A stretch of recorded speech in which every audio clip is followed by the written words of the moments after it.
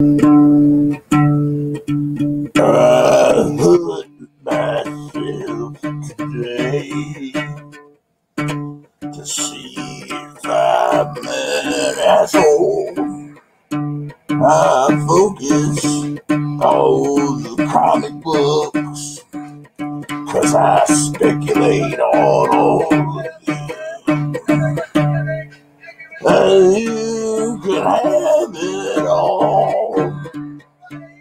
My empire of comic books.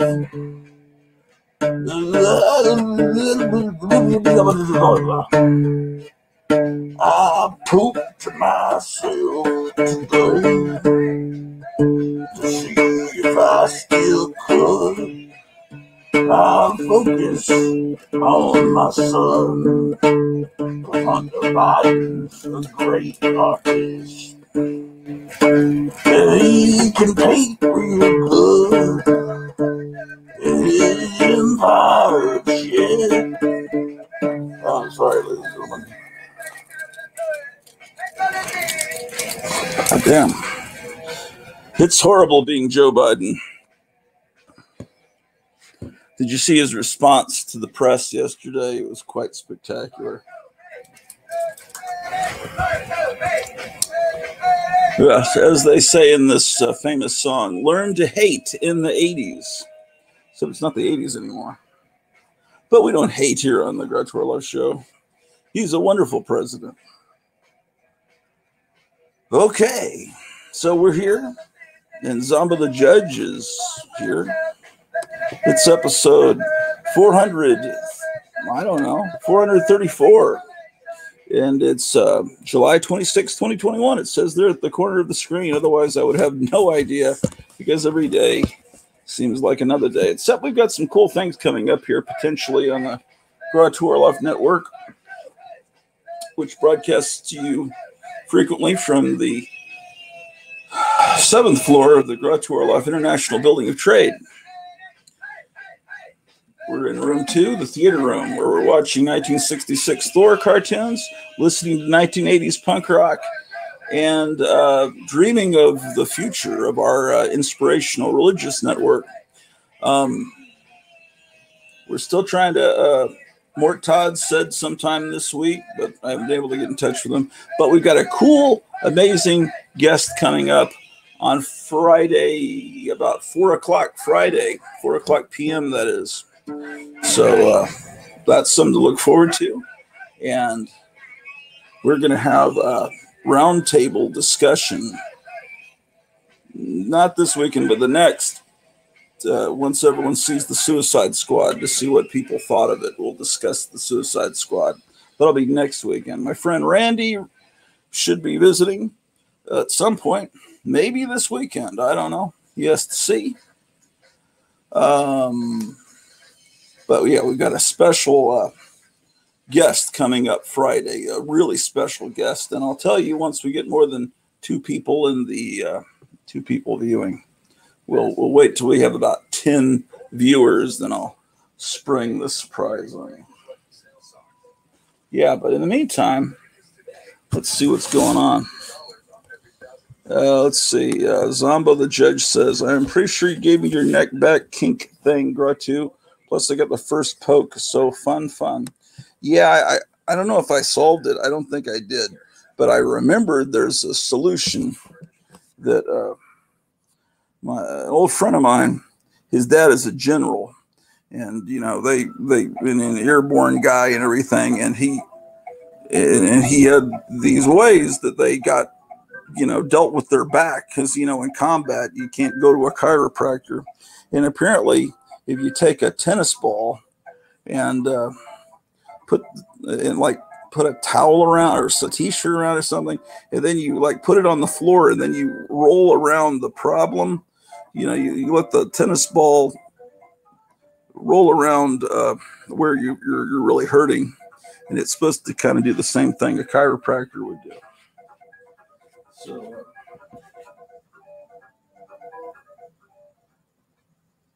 anyway, Yeah, let's speculate on important comic books that you should buy because movies and TV shows and cartoons are going to be made from them. That should be a fun thing to do. Let's see what Huff House Art says. Just got a 1976 Famous Monsters Filmland in the mail, 125, King Kong on the cover. Yeah, I remember that issue. Forrest J. Ackerman was so disappointed by that movie. I could, as everyone else was. I'll keep that in mind. Thanks, Senator. Yes, thank you, Zumbo. Let me get a box of comics in here and let's see which ones we can all fool people into speculating on, shall we? Hold on. I will be right back.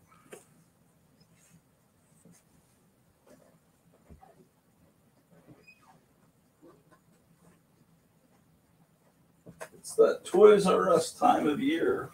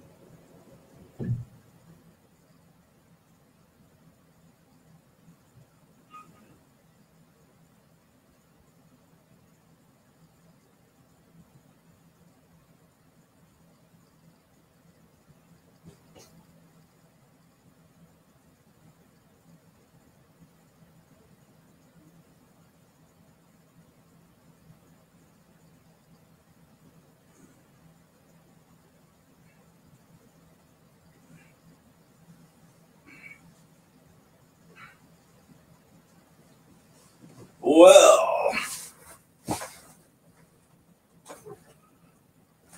oh boy.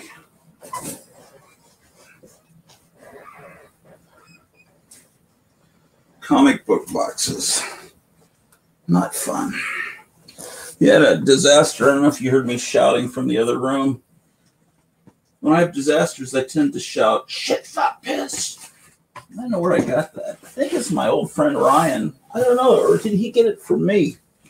Whenever there's a problem, we shout, shit, fuck, piss. Do you guys do that? Maybe it's a North Texas thing. Let me move down a little bit because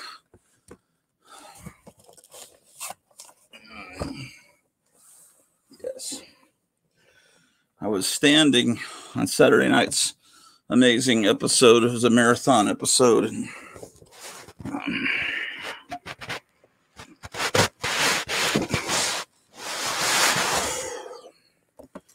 okay. Well, we got 4 people watching. It's Christmas in July. Consume, consume, consume. Yes. Absolutely. That's the Christmas spirit. 4 humans watching. We got Huff House Art and Zombo the Judge and 2 anonymous people. Probably don't want their bosses knowing they're watching. Oh, fuck. All right, so speculation. It's all the cool people are doing it, man. What shall we speculate on? Let's see what's in this box. See, this is helping me because I have to move all the Silver Age boxes from room 3 to room 1. So the room 1 will have the Silver Age and back. And room 3 over here is going to have all the 1971-ish stuff and up. And that way they won't cross-contaminate each other.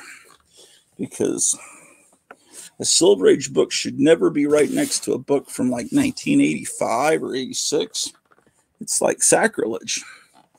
Let's see what you got. Meyer Greenblatt's in the house, and Zombo says, howdy, Meyer. Okay. Oh, I put the box backwards, man. Anyway, so you guys have helped me today move this box from one room to another. So you've done one good deed today. We'll see what comic books we got here, what funny books. Yes, indeed. Some of these need to be sealed with Scotch tape. Do I have tape? I need to find some Scotch tape. I was just looking for some. Okay. Yeah, there's I don't know if you've heard about this, but Netflix announced last Thursday that they're going to be doing a computer animated cartoon series based on Flippity and Flop.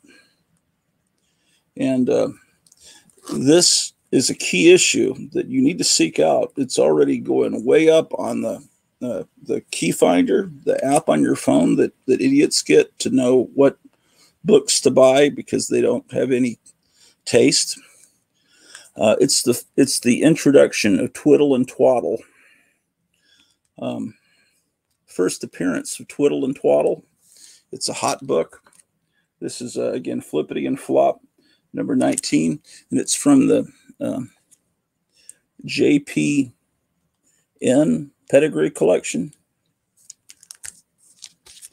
Joseph Philip Netter was the owner of this. He's now he's the 80th richest man in the world. He's a billionaire.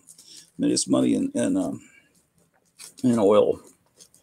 And yeah, his comics are very sought after. So this is a pre-code issue also. So that's very important. And but this is when the code first came in. They put the code giant on the cover to let parents know that Flippity and Flop probably aren't going to have anal sex in this issue or something, although that cudgel could probably really do damage to a cat's skull. But then they're all new stories, but this one is in a key issue, so you don't want to get that. You only want to buy key issues because the other issues don't matter. Only the key issues, right? The key issues. Oh, the light's not even on me. God damn it. Excuse my goddamn language. We've got 6 viewers now. Let's see. What the fuck? What the hell, motherfucker? Let's see. Meyer says, hi, Zombo. Then Zombo says, hello to Huff House also. Then Meyer says, Twiddle and Twaddle Netflix show coming this fall. Yes, so write that down. I hope you're taking notes or writing this on your wall in crayon, because I'm giving you the scoop so you can be all in on the important Netflix, and there's Amazon Prime, and there's all these streaming channels. I think movies still play in theaters sometimes. Let's see. Oh, Basil's here. Let's see. Fresh killed rabbits, 59 cents a pound. Yeah, we may all be eating that shortly. I just stocked up on a little bit of water at the supermarket. Zombo says, essential issues like essential workers, I am catching on now. Yes, but we're all non-essential. Therefore, we're watching the Gratu Orloff show at 1:10 p.m. on the amazing Monday, July 26th, 2021. Or you work out of your home, just in general. Let's see.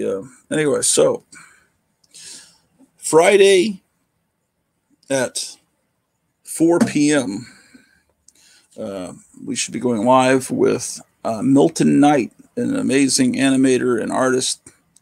And he seems to be very much of a similar mind to mine as far as his taste. Let's look at his website. Share. Don't worry, I'll show more key issues and more issues to speculate on here in a moment. But I'm giving you a preview of Friday's show. Hopefully you guys can tune in. Why is Bing come up as my... it shouldn't be Bing. Shit.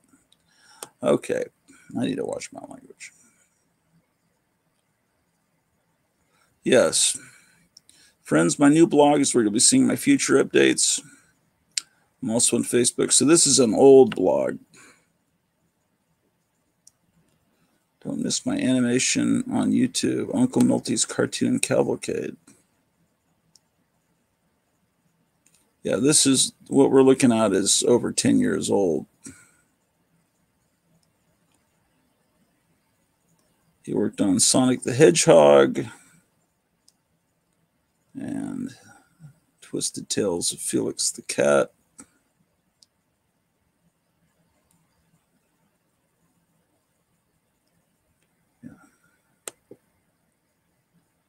Yeah, his artwork's great.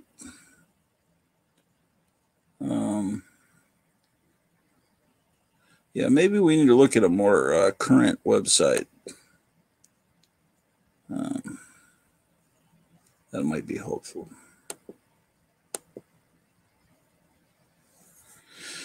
Okay, the World of Night. Let's see his gallery of paintings, because he'll paint on commission.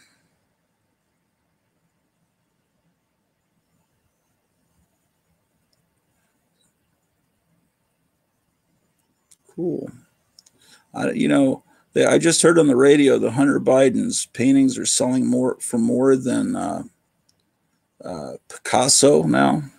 And of course, if you buy a Hunter Biden painting, it's anonymous, so foreign governments can donate. Ooh, I like that painting. That's so cool.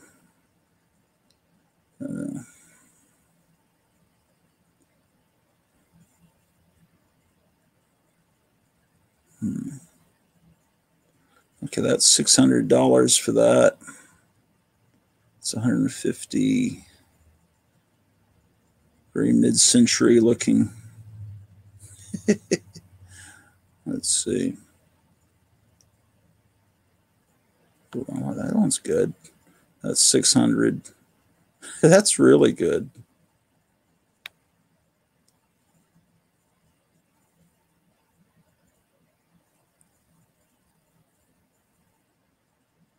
Yeah, he paints with acrylic.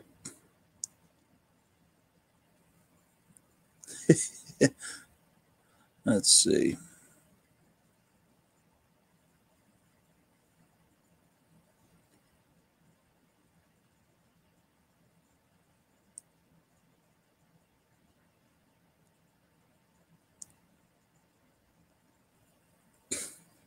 He's got a Patreon or not, whatever you could Kickstart or something, where he's trying to raise money to finish an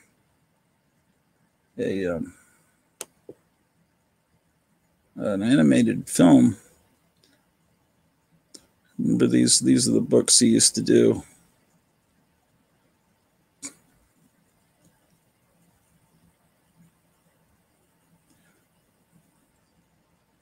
It's like discovering art from the 1930s that you never knew about.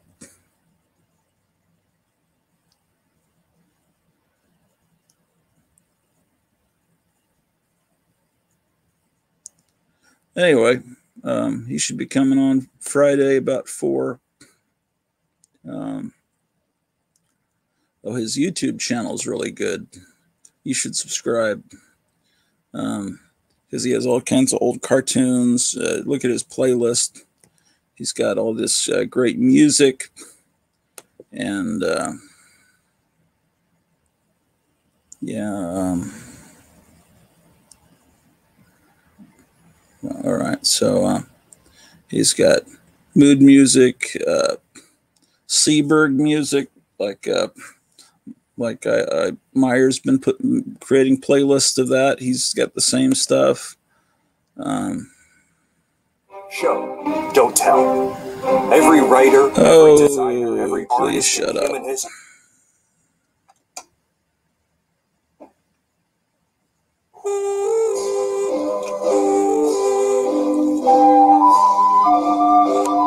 Yeah, so you need to check this page out and subscribe to it. He's got war cartoons between the wars. He's got animated ladies. Some of these, I don't even remember these playlists. Russian cartoons, my cartoons. Oh, let's look at his cartoons.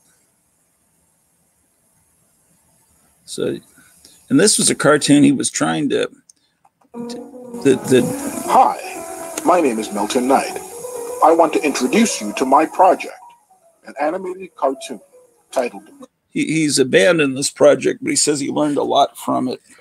But he's working on new things now, because this is like 2009. I wish he had finished it, because it just looks amazing. Caprice, Teen of Tomorrow. Creating, writing, and drawing have been like life forces for me. I've been cartooning since the age of 2. I started working professionally at age 16. I created illustration, comic books, record covers.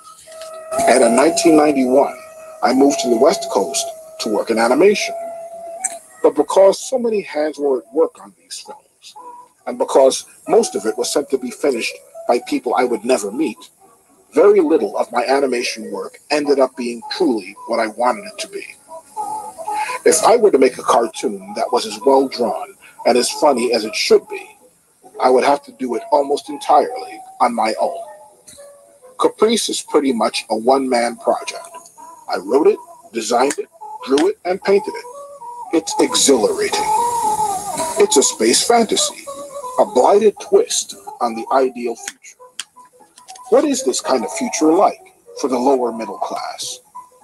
Caprice lives the normal life, with home and family during the day.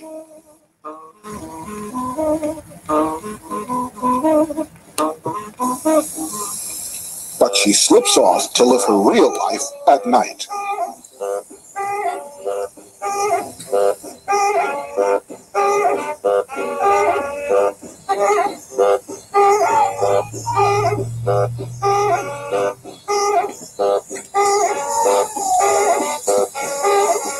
It's a happy hamburger idyll, but from the bowels of a condemned planet, danger threatens.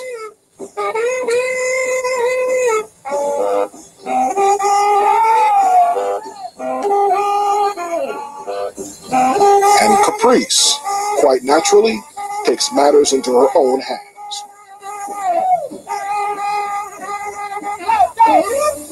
I've worked on Caprice between, after, and during other jobs, artistic and otherwise, for quite a few years. Some of the animation you're seeing is footage I managed to get finished that premiered at Asifa Hollywood's 2D Expo in 2004. It played to wild approval. This is what animation can do best when you let it. Few words are needed. The tale is told with movement, expression, and color. Cartoon art can bring out what is felt inside. It's better than realism. It's reminiscent of the earthly animation of the 1930s and 40s. But everyone agrees that it's very modern, very original. It's very me, myself. Caprice is not yet finished, and several animation festivals have already asked me to show it. I certainly will when the job is done. I am hoping it will develop into further work, further filmmaking that will really take advantage of what graphic art and animation can do with today's technologies. Animation is, I feel, the ultimate art form. It comprises so many different disciplines: story, drawing, painting, music. We haven't even scratched the surface of what can be accomplished with drawn animation. If you're familiar with Kickstarter.com, you know that this is an all or nothing proposition. If I don't reach my financial goal of $10,000, I get nothing, you give nothing. But if your pledges help me to reach or surpass that goal, those funds will go to the art supplies needed to finish the paper animation, the computer work of getting it colored and filmed, sound and post-production. I'm offering a variety of rewards for your pledge, whether it's $1 or over 1,000, and every reward is fashioned to make you feel a part of the process. From getting on my list of email updates and previews to screen credit, art from the finished film itself, and receiving an original canvas painting by myself. Whatever you can afford, it's important. Please pledge, and please help me to continue giving this project the best that I've got. Thank you. Yeah, Milton's saying that. I'm sorry. Zombo's saying that Milton could do audiobooks, and Zombo said that. And Zombo says he does all the right emphasis, and not always true for a lot of people. Yeah, he sounds like if like Darth Vader was a real friendly guy. It's just like a real deep voice. It's like, but like if he was like a real nice dad, you know. This is an important hot issue that's climbing up the charts on the Key Collector app. And it's the first comic book appearance of Snake Eyes, who has a hit new film that everyone's loving. Everyone's saying it's just the greatest thing ever. Anyway, so this is that's Snake Eyes there that he's holding in a friendly headlock. And I like this nurse tied up. Anyway, this is Snake Eyes' first comic book appearance. So, just thought I'd show you that. It's G.I. Joe number 35. Snake Eyes' first appearance. So make sure you speculate on that one, ladies and gentlemen. Let's look for other key issues.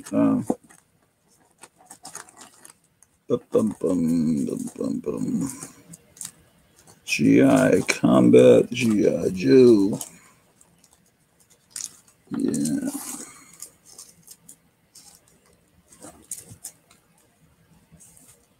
In all seriousness, I wish they'd make a haunted tank TV show or movie. That would be so great. This is my oldest GI Combat. Issue 109.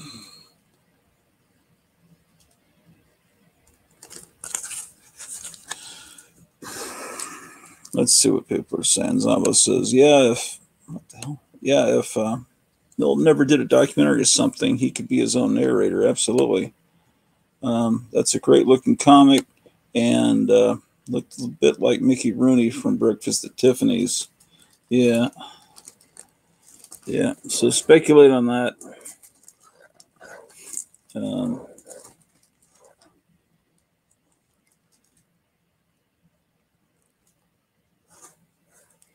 This is an important key issue. It's when Popeye. It's the Popeye cross appearance in Green Lantern.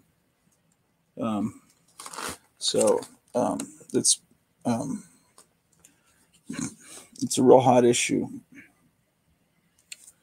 Damn, this Light, move back. Son of a bitch. Yes, Green Lantern meets Popeye. Popeye also met Superman, but this issue is more sought after. It's issue 23. Green Lantern meets Popeye. 23. Boy.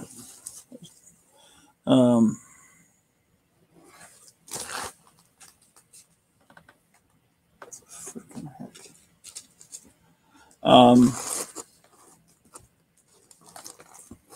What else?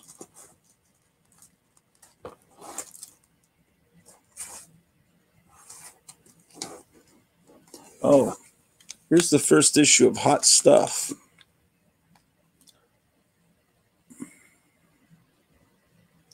I'm Hot Stuff. Who are you?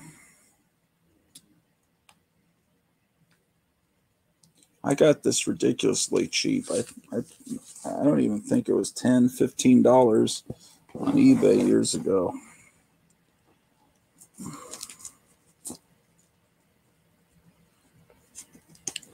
And and Amazon Prime also announced, I think last month, that they're doing a series, a live action series, starring The Man the Creature Feared. So the man the creature feared, that's the man that the creature feared there, right? He's going to have his own TV series. They're saying, look, the strange alien is retreating. Strange alien. Yes, from the only person he fears, the mysterious man with the bandaged face. Not Negative Man, not the Unknown Soldier, not Dark Man, not the Invisible Man, but the man the creature feared. So you can expect that soon. Kevin Smith is directing. And I believe that he's going to be played by Bill Finkelstein. He was a clone of Tom Cruise. They cloned him last summer in the Scientology building. They made a clone of Tom Cruise. His name is Bill Finkelstein. Let's see what people are saying here. Very nice Hot Stuff comic. Meyer says, first appearance of Full Disclosure. Yeah. Wouldn't it be terrible if Joe Biden was under the wrapping?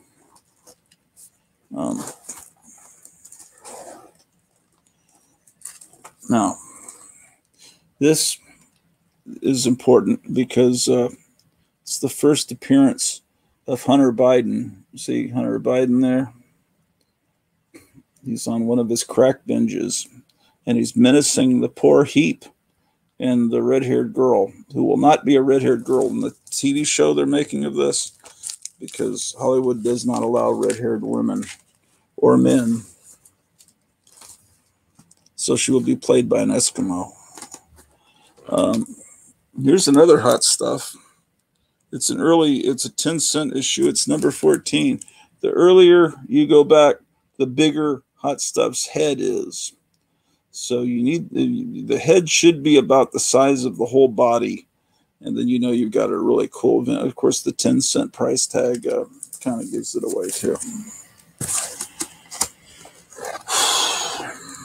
See, his head is enormous. I'm sorry, we were just talking about Hunter Biden. I've seen that fucking idiot's before the election when that laptop broke, and what was that website that everyone was on, and then they knocked it off the internet? What was it called? Everybody was on it because they were censoring everything else, and then the big tech companies got rid of it, but they had all these videos from Hunter Biden's laptop on there, and it's like, I've seen way too much of that guy naked. Speaking of heads, oh my gosh. But the media did a great job of covering all that up. Wow. This is a great cover here. Wish the world could still be like this, but unfortunately we're we're in a country at war, and most people don't even know we're at war, and there are people taking over the planet, and we've got the most corrupt administration in history, and they're right in bed with people trying to take over the planet. Nope. Yeah, thank you, Zombo. It was Parler. See, I'm having one of those Joe Biden moments. He says Parler. And Myers says, in olden times, if you're going to get a cartoon tattoo, hot stop was very popular among service members. Yes, and truck stop waitresses, too. Now it's probably what's popular now with I bet it's the Punisher skull or Venom. I bet those are popular with the young guys that are just enlisted in the Army, because there's so many I don't know, squadrons or whatever you'd call them in the Army or whatever, Marines that use the Punisher skull. And then I remember that was one of the things they were going after. They said the Punisher skull is some evil symbol of the right wing, and they were. I don't know. Does Marvel currently publish a Punisher comic? Because with their social justice warrior leanings, it seems like that would be a comic they would be embarrassed by publishing. There's a pizza place near us. It's an Italian restaurant called Salgio's, and the guy that runs it, I think he's not really Italian. I think he's from Armenia or something, but it's the best Italian food, and he's so cool, and he's like this old rockabilly record collector. But anyway, the whole restaurant is decked out in guns and big flags with the Punisher symbol and signed by every guy in some Marine unit, and pictures from World War II and uniforms hanging and Civil War swords and pictures of Robert E. Lee. It just any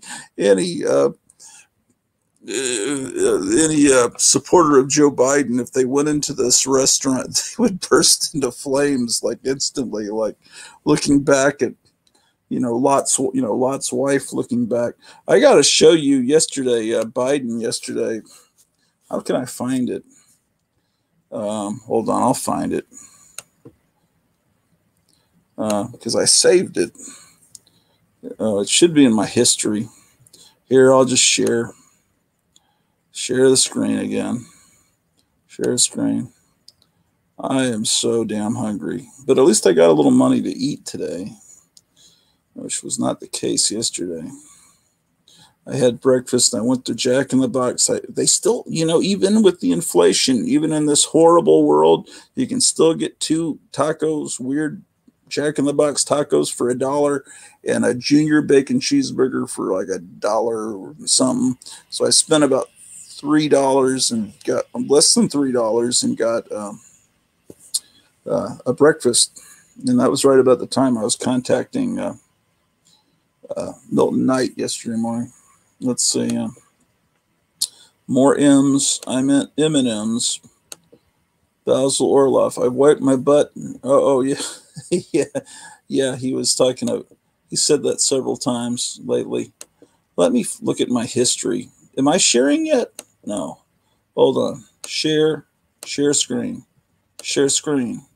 Chrome tab. And then click on Groucho Orloff YouTube. That's how many times I've got to click to do this. Okay, so we're into, I'm up to 273 subscribers. That's cool. A couple of people have just subscribed, and it's really neat. And they've been talking to me, too. It's really an honor.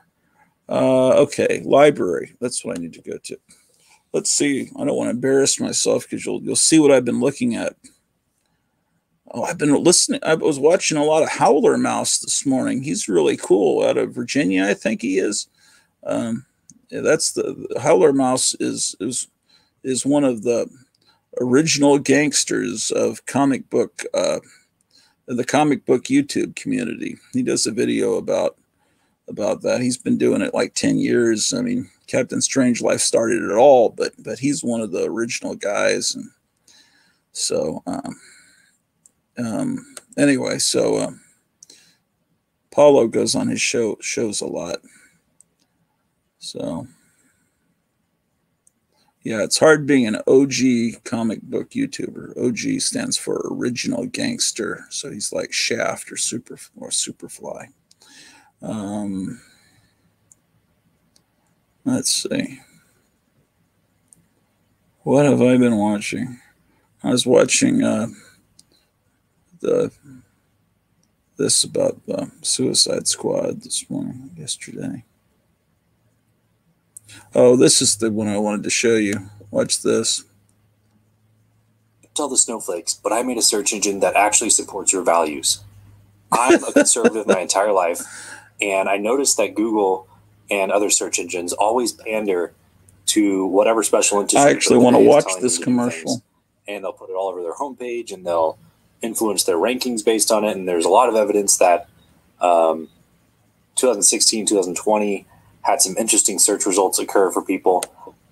And I wanted to say, you know what? A search engine is just a tool that people use to find the truth. And I want to make sure that people can find freedom and all the things that they deserve to find instead of finding whatever information big media, big tech, and Hollywood. Yeah, but I don't know if I can trust you either, just because you sound friendly. What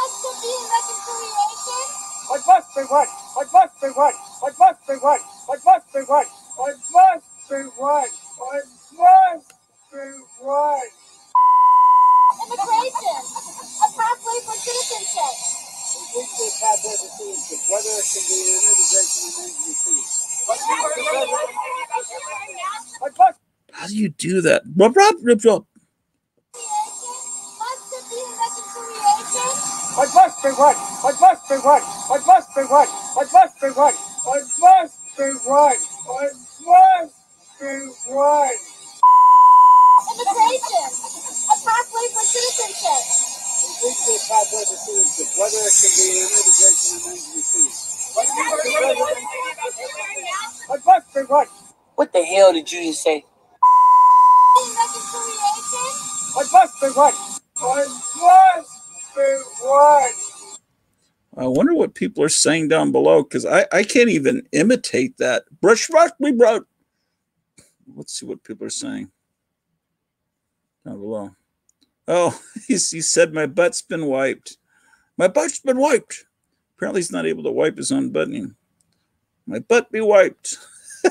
Everyone's saying that. Oh, is that what you were talking about? Oh, yes, that's what Basil's saying. Basil's like really, he already knows before I played it. I bought. Yeah, you know, the children. Let's find that.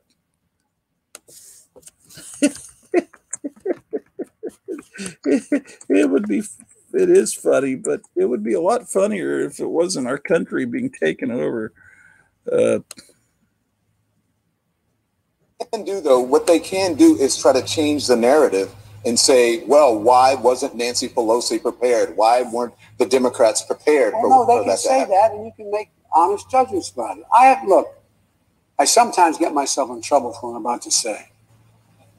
Not that I ever get in trouble. As you've heard me say before, no one ever doubts I mean what I say. The problem is I sometimes say all that I mean. And, what a card. I have faith in the American people. I really do, to ultimately get to the right place. And by the way, many times Republicans are in the right place. Really? I don't mean that the Republicans, it's only the Democratic point of view.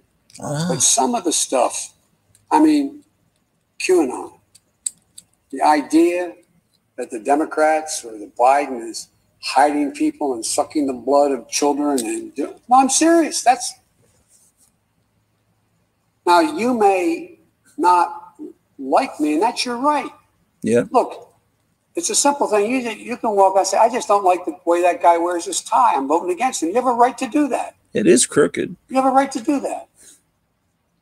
But the kinds of things that are being said of late, I think you're beginning to see some of and by Democrats as well, sort of the venom get sort of leak out. Democrats are saying mean things. Yeah, it's not blood, it's adrenochrome. See how that's how he thinks he's still telling the truth. But there was another time he was talking about it while he was about to get on a plane, but I can't find that. I don't care. Hold on. If you think I'm Satan. Oh, yeah. He says, I don't care if you think I'm Satan reincarnated. Instead of saying Satan incarnate, Reincarnated. I don't care if you think I'm Satan reincarnated. Yeah. Anyway, let me go back through my history. Must it be reconciliation? What must be what? What must be what? What must be what? My butt's been wiped. Oh, that's hilarious. My butt's been wiped. My butt's been wiped. My butt's been wiped. Okay, let's go back some.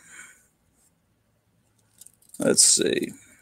What have I been watching?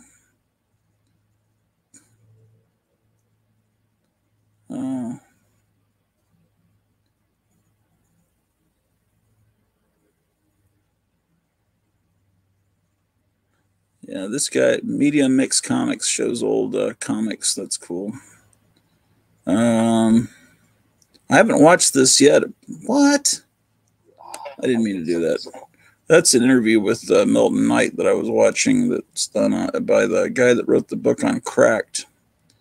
But I didn't mean to press that. Let's see.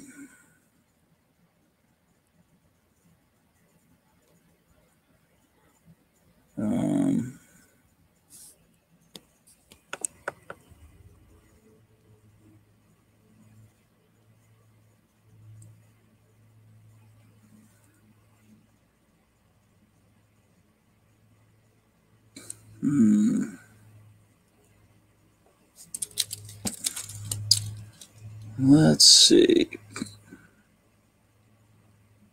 I was watching Myers' video. Shit. I'm accidentally pressing things and it takes me to the top of the whole list. Maybe I shouldn't be using that touch screen, because then I touch a video and it starts playing. But it's so easy to do.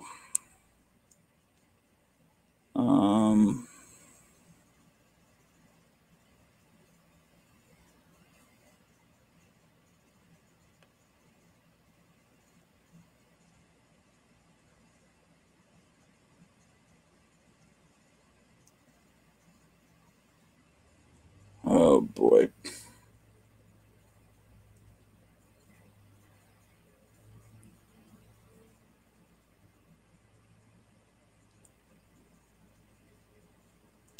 Come on.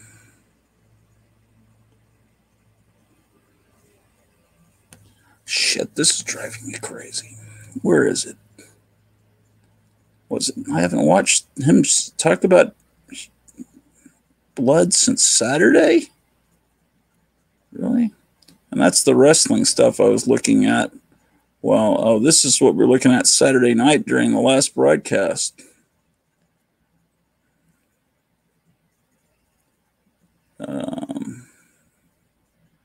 And that's what I was looking at Saturday afternoon.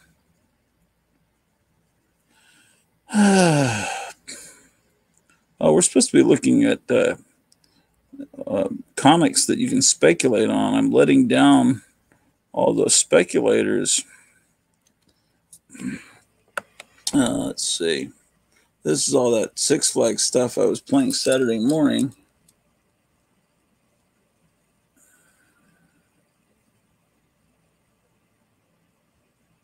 Wonder how far back this goes. Okay, we're back on Friday. Boy, I'm starving.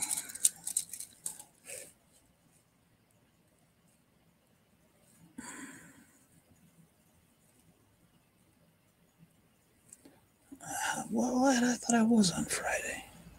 Oh yeah, Friday night we were looking at William Randolph Hearst mansion and the one that he bought for Marion Davies, his girlfriend. And we were looking at all these old car ads. Remember that when my friend Gerald was over, we tend to look at more car stuff. Yeah, this is like, replaying my life.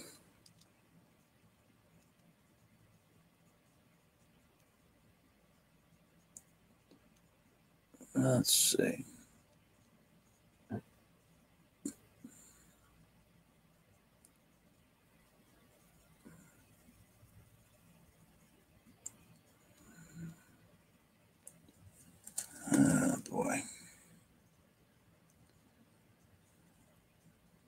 Okay, this might be about where I'm very persistent. I want to find that other time he talked about drinking blood.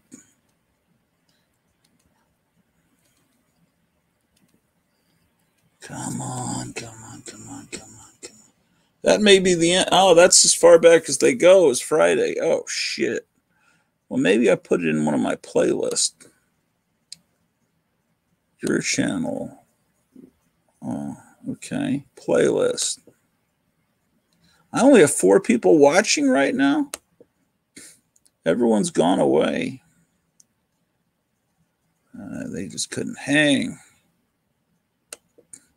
How often do you get to watch look through their recently viewed videos on YouTube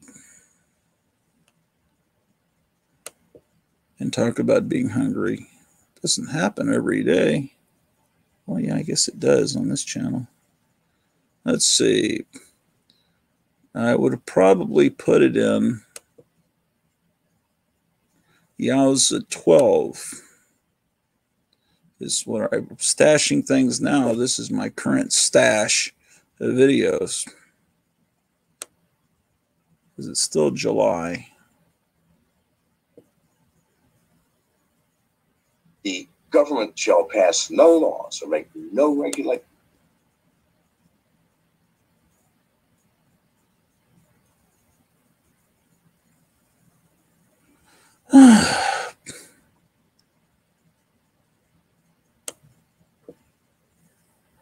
What is going on with my internet? I'm about to eat cat food, man. You think I'm kidding?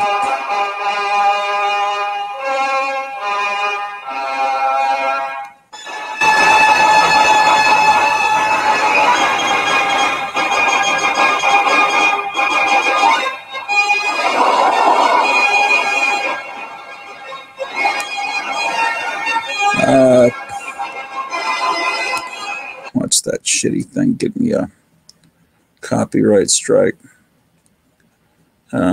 Basil says a total sap to deflect from the crap the commies are pulling off. Yes, Basil.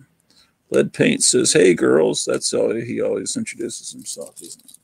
All right. Well, I can't find it, but trust me, he denied drinking blood another time. It was dark. He was getting on a plane. If you guys find the link, let me know. I'm letting down everybody. Let me see. No, hopefully no one's given me a thumbs down yet. Let's look at the show. See how many thumbs up I've gotten. Oh, there it is. Let's see. I got 2 thumbs up. Or is that 8? Oh, yeah, there's... I can't even read. I got 2 thumbs up. Or is that 8? Oh, yeah, there's... I can't even read. I got 2 thumbs up. Or is that I gave myself a thumbs up. I think I'm up to 8 now. That's excellent. I gave myself a thumbs up. I think I'm up to 8. Fantastic. I gave myself a thumbs up. I think I'm up to 8. Fantastic. I gave myself a thumbs up. I think I'm up to 8. Fantastic. I gave myself a thumbs up. Yeah, 8 thumbs up and no thumbs down. That's great. Wow. Yeah, incredible. 8 thumbs up and no thumbs down. That's great. Wow. Yeah, 8 thumbs up and no thumbs down. That's great. Wow. All right. Okay, let's look at some more comic books, shall we?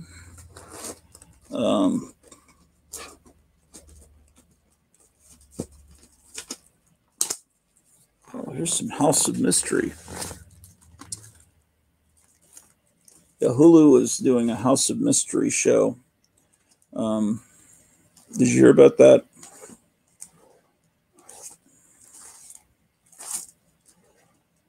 And the first episode is going to have this android appear.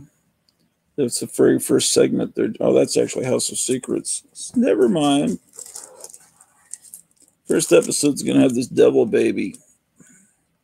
Looks like Frankenberry. It's the birth of Frankenberry. Frankenberry and Count Chocula had a baby, and that's him. Franken Chocula. Franken Chocuberry. Chocuberry. That sounds very illegal. That's how I felt last night. I had a headache just like that. It caused little creatures to appear above my head. Bernie Wrightson, a true genius. I like how you can see right through the logo there.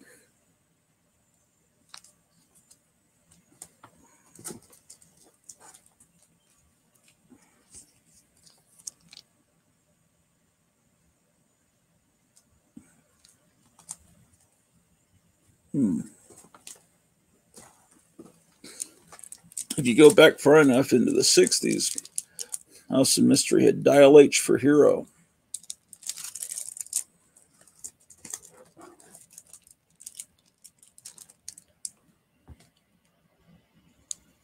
See that one on the, see that's COVID there. He's beating up the micro monsters.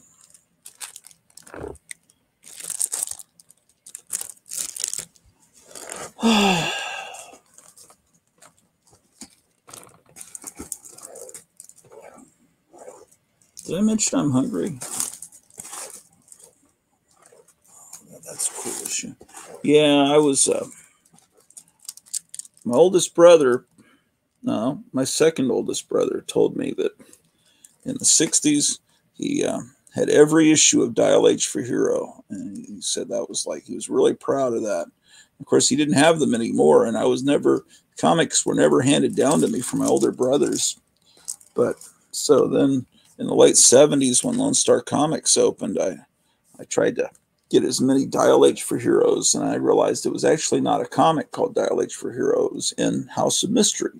And I tried to get as many as I could to try to recreate what should have been my legacy, what should have been my rightful inheritance. I should have gotten those Dial H for Heroes, but they probably were tossed out in one of the many moves. Because, you know, he would have been buying these. We would have been living in San Antonio, and then we moved to Germany, and then we moved to another place in Germany. Then we moved to Virginia. Then we moved to San Antonio, and then we moved to Washington State, and then we moved to Grotuville. And so I imagine it didn't survive one of those moves. There's the go-go checks that Dr. Silveridge talks about all the time, which were designed so that when a comic book, let's say you've got comics on the rack like so, you know, you'd be in a 7-Eleven and you would pull up, oh, that's a DC Comics. And you don't even have to, that's all you have to see is the go-go checks to see that. And that was their plan. To stick it to the man. Stick it to Stan the Man. Hey, we're a DC comic. Oh, yeah. Oh, the Martian Manhunter. You know, he was at the end of the director's cut. So, what the fuck was it called? Justice League? They took that idiot director took this scene between Lois and Clark Kent's mom, and he decided, well, I'll have this poignant moment between them because Clark Kent is dead, Superman's dead, and they're meeting together for tea or something, and then I don't remember if Lois Lane or Ma Kent walks out of the room, and all of a sudden they turn into the Martian Manhunter. What a fucking idiot. And if you ever doubt he's a fucking idiot, watch that Land of the Dead movie. I couldn't get 15 minutes into that piece of shit. This is Hot Stuff number 66. His head is getting to be a little smaller in the 60s numbering.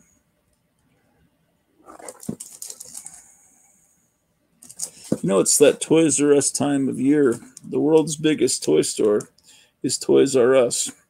You know, and they have the greatest selection at Toys R Us. It's that Toys R Us time of year. You know, it's Toys R Us is our new sponsor here on the Garage Warlock channel. That and Bubble Up. This is not a full bottle because I drank it. I was going to do something for Captain Strange Life. He's seeking out Kickapoo Joy Juice. I was trying to see where locations are for a store called Rocket Fizz. I figure there's got to be one in Chicago. Wouldn't you think so? It's a pretty major city. How many people? Got 7 people watching. Wow. Let's take a look, shall we? Okay, so Rocket Fizz, I call it Rocket Piss, but Rocket Fizz is where I went to buy all those drinks I got the other week.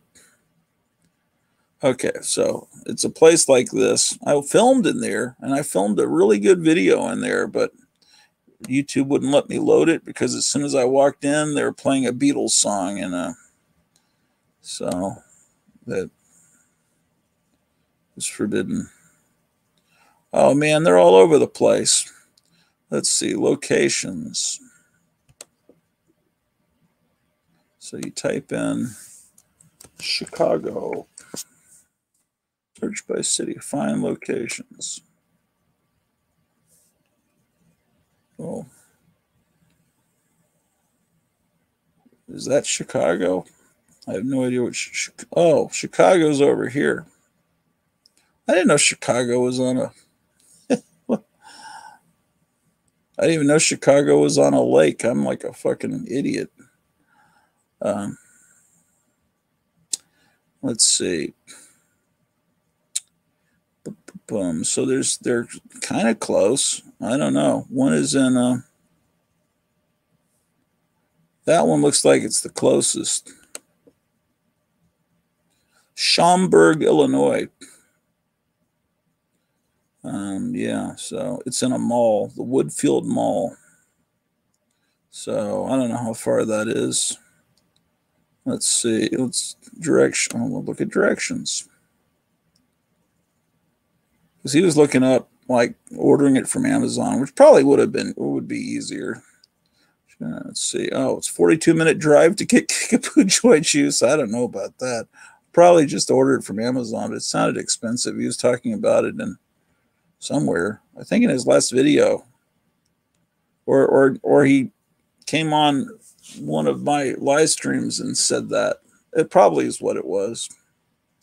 Okay, so they got him there. Rocket Fizz. Anyone else want to see if there's a Rocket Fizz near you? Let's see what people are saying in the chat. Huff House Art says, just purchased the only copy of Flippity Flop 19 on eBay, a real rarity one.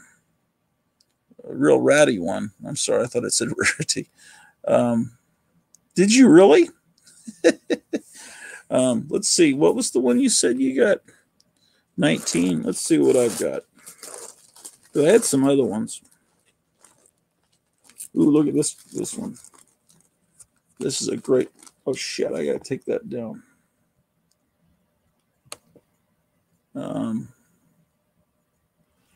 Look at this.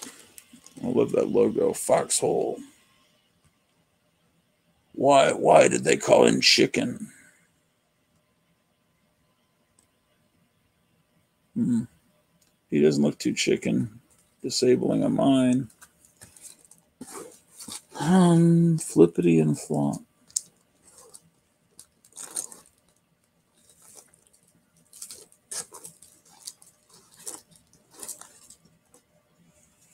Yeah, here's the one I showed you, number 7, I believe. Yeah, they're going to be ratty because these are read by kids. These are not saved by collectors.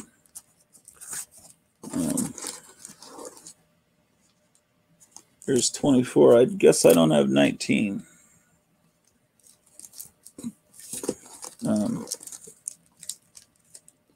Unbelievable accounts of bizarre sightings of UFOs and the men who fly them. They have men in quotation marks. It's a collector's edition, I'll have you know. It says so. When they say it's a collector's edition, it usually isn't. I don't know.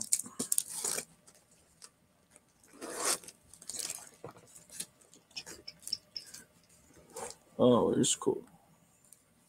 Here's Hanna-Barbera Super TV Heroes.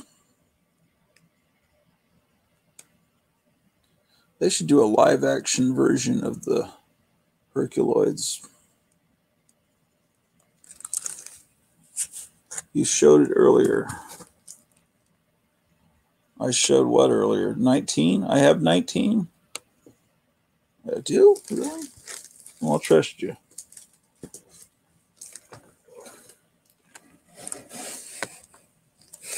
This is Little Dot's Uncle's Working Day.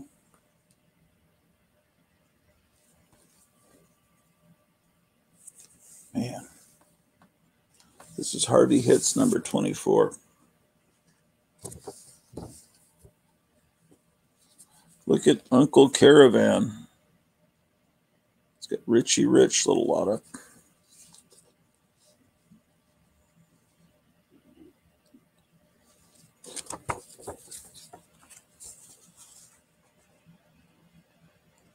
Amazing portable radio works indefinitely. Complete, ready to operate, no batteries, no tubes. How do they do that? No longer than a regular pack of cigarettes.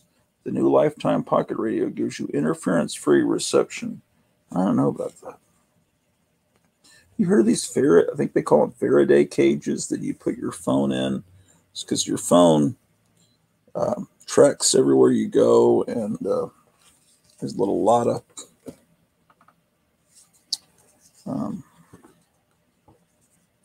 so there's probably little things you can hide your phone in, so that people don't know everywhere you go and everything you say.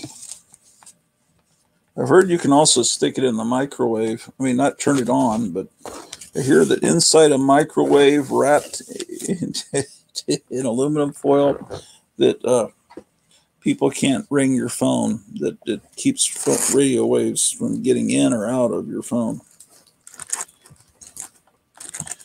Let's see. So this is Harvey Hits number 24.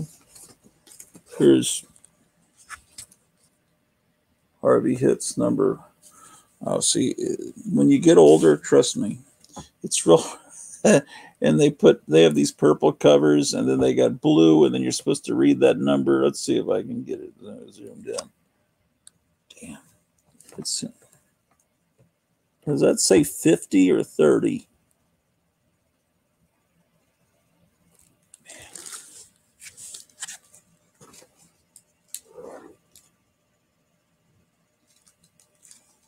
Here's Hawk and the Dove. Well, they're already on television in the Titans TV show.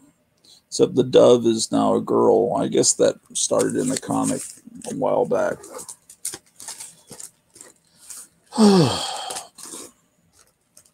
What else?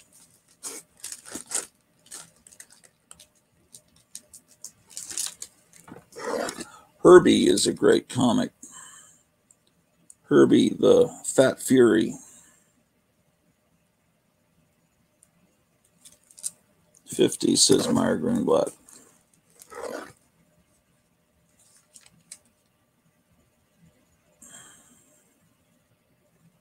You got to trust me, this is one of the greatest things to come out of the 1960s. It's Herbie.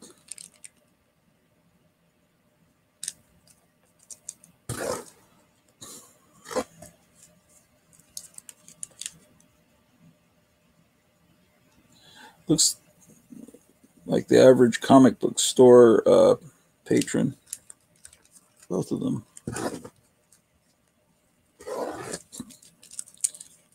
Kind of looks like Antifa a little bit too. Looks like old Cecil the Seasick Serpent is not having a good day.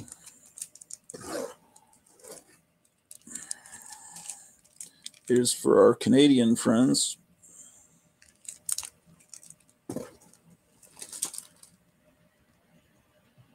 Yeah, Herbie is great. It's just so weird, his relationship with his parents. And the fact that, like, John F. Kennedy seeks advice from him and all the women fall in love with him. Yes, Herbie the Fat Fury.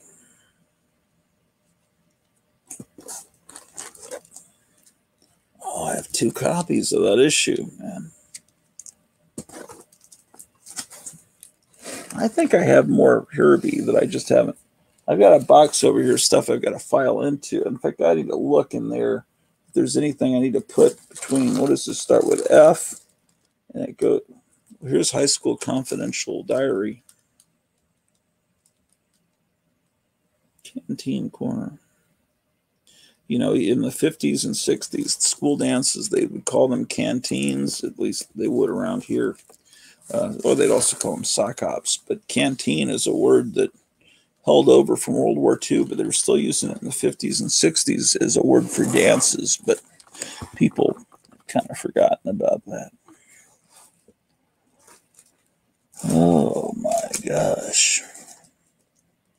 What is my oldest Justice League comic? Number 16. See, I'm really a lightweight as far as comic book collecting goes. I don't have a great collection. I mean, you guys are probably laughing. His oldest one is 16. That's ridiculous. I have 5 copies of number 1. Shit. Here's my copy of 17. Looks like someone pissed on it, but it's still readable. See, I don't like the water. Can you even see that? I don't know if you can see that water damage. I don't like that. I don't like water damage on comics.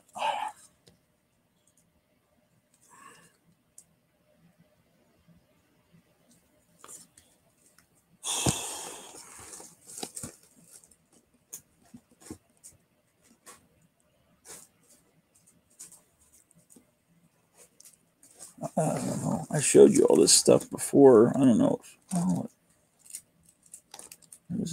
I've got a couple of Jetsons comics.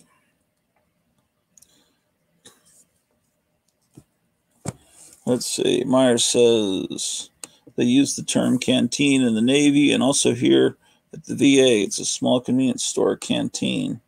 But yeah, but they used to. Canteen was when they would have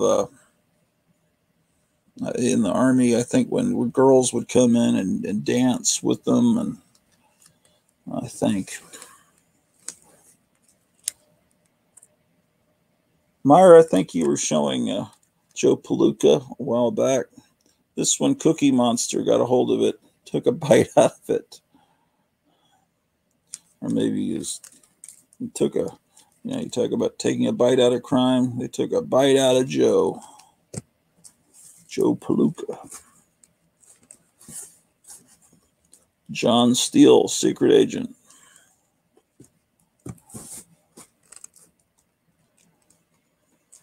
This one's for Jambo. Here's a copy of Jumbo. Oh, it's got a little tear on it. They tore off where it tells you what issue number it is.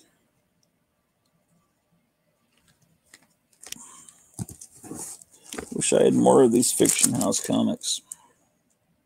This is a good cover. I always like that outfit there on Leopard Girl. Leopard Girl has been optioned by United Artists for a feature film. So that's you need to speculate on Leopard Girl. As far as Golden Age, Joe Palooka is an affordable title to collect. Yeah, that's why it's in my collection. Yeah, it kind of has to be affordable to be in my collection because I'm not a big bucks kind of guy. Whew.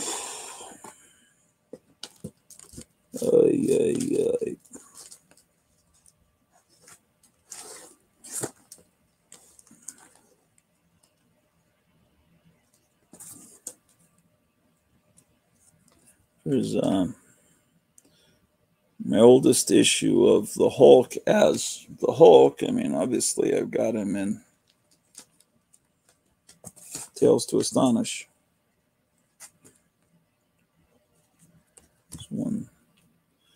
This box is exclusively Silver Age here. I need to get more Silver Age Hulk. Oh, I got 2 copies of Hulk fighting the Glob.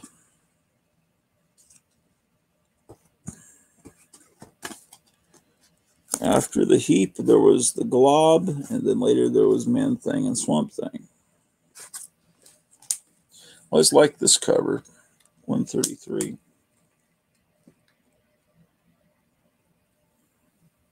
That's how you do a cover.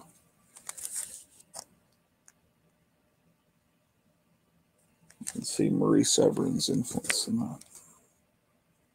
7 viewers. The Weight of 1971. Oh, it's got Kang. This probably actually is. I'm joking about all this key issue speculation stuff. I think you can see my sarcasm, but this actually may have gone up in value because Kang is going to be the new big baddie in the Marvel Cinematic Universe. Is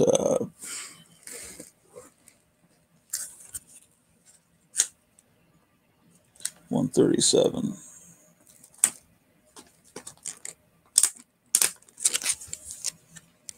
So what issue did they start? This is 133. And this, okay, so they were doing the logo like that, right? And then when they moved to this, and they kept that logo all through the 70s, and that's the logo they had, you know, when Wolverine first appeared in Hulk 180. 180. Yeah, I'm one of those assholes that say that the Wolverine first appeared in 180 because I have 180 and I don't have 181. But everybody wants the first appearance to be 181 because it looks really good on your comic book wall because Wolverine is on the cover and it's such a striking, wonderful cover. So people have altered reality and made it Hulk, Wolverine's first appearance is 181 because that's the one that just looks good slabbed, because a lot of people don't read comics anymore. They just have them slabbed and they just want to see the cover up on a wall. Anyway, who cares? I didn't buy 180. It was bought for me by my mother because I had a fever or something, and she always would buy me a comic when I was homesick. Shit. I've got a box over here that I need to go through, and I've got all this stuff on top of it. It's so discouraging. All right.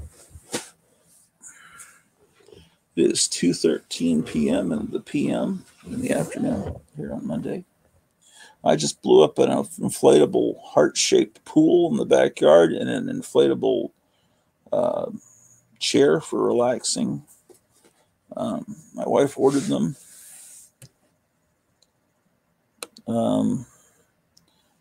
Last Avenger 85, 180, the true first appearance. Thank you. Yes, because that's the one I own. As I just said, my 180 has Rusty Staples. Rusty Staples would be a really cool name for a YouTube person.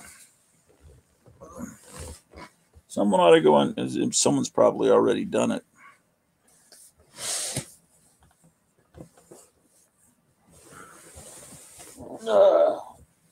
Rusty Staples. Indeed.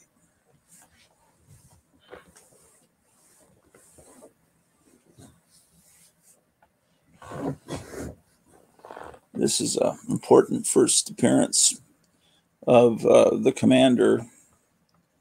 This issue of Nick Fury. Remember that one?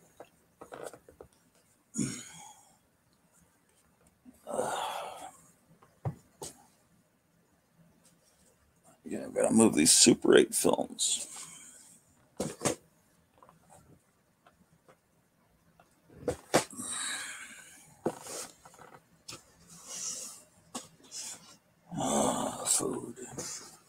Here's a fanzine, a Warren magazine fanzine called Spooky.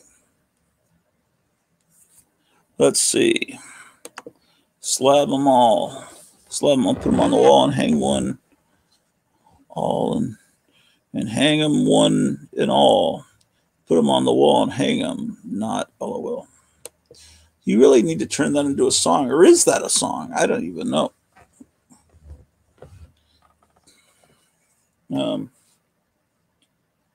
Yeah.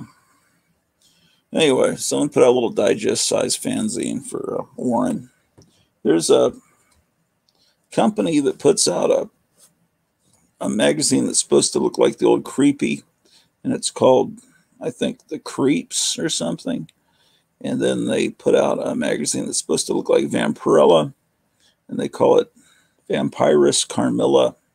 I've seen some issues of The Creeps, I think, at Barnes & Noble, but I've never seen either of those titles in a comic store, because the comic stores I guess I go to figure they won't sell. And I think the market they're making those magazines for is me, someone that remembers those magazines from when I was a kid.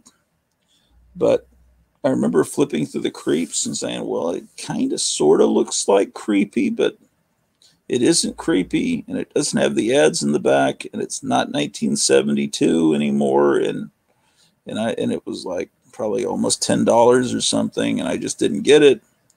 And sometimes you just can't go back home again, and so it's real hard to rebottle that. What's the cliche? That lightning, or it's just not the 60s or early 70s anymore. But maybe they're cool. But apparently there's been some.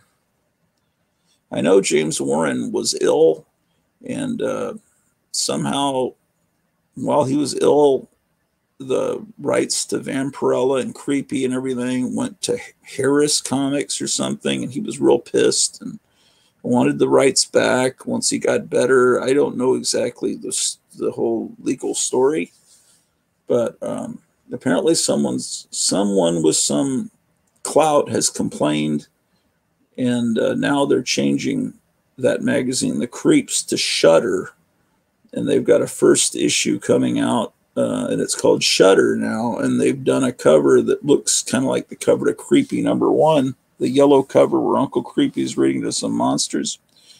Oh yeah, someone's telling me that in the chat. Let's see, Man Bear Pig, yeah. New magazine starting this fall, like that, called Shudder. Might be it's replacing Creeps. Creeps is changing its name after the last issue 32. I think it's becoming Shudder magazine. But you know, when I own every issue of Creepy, then I'll buy the Creeps or Shudder. But it's a spin of a Cox Sparrer song singing about blasting commies. Oh, okay. That's a song that probably inappropriate to play on YouTube, I'm assuming. Okay, I'll look that up. It sounded like it was already a song to me. Okay, so I'm taking stuff off of a comic box that I know has a bunch of comics in it that need to be filed into these boxes. So I'm gradually doing that. Here's the little booklet for the Texas Pinball Festival 2015. I used to go to this every year. Then they moved it like way far away from me, where I have to get on these toll roads to get there, and I don't like toll roads. And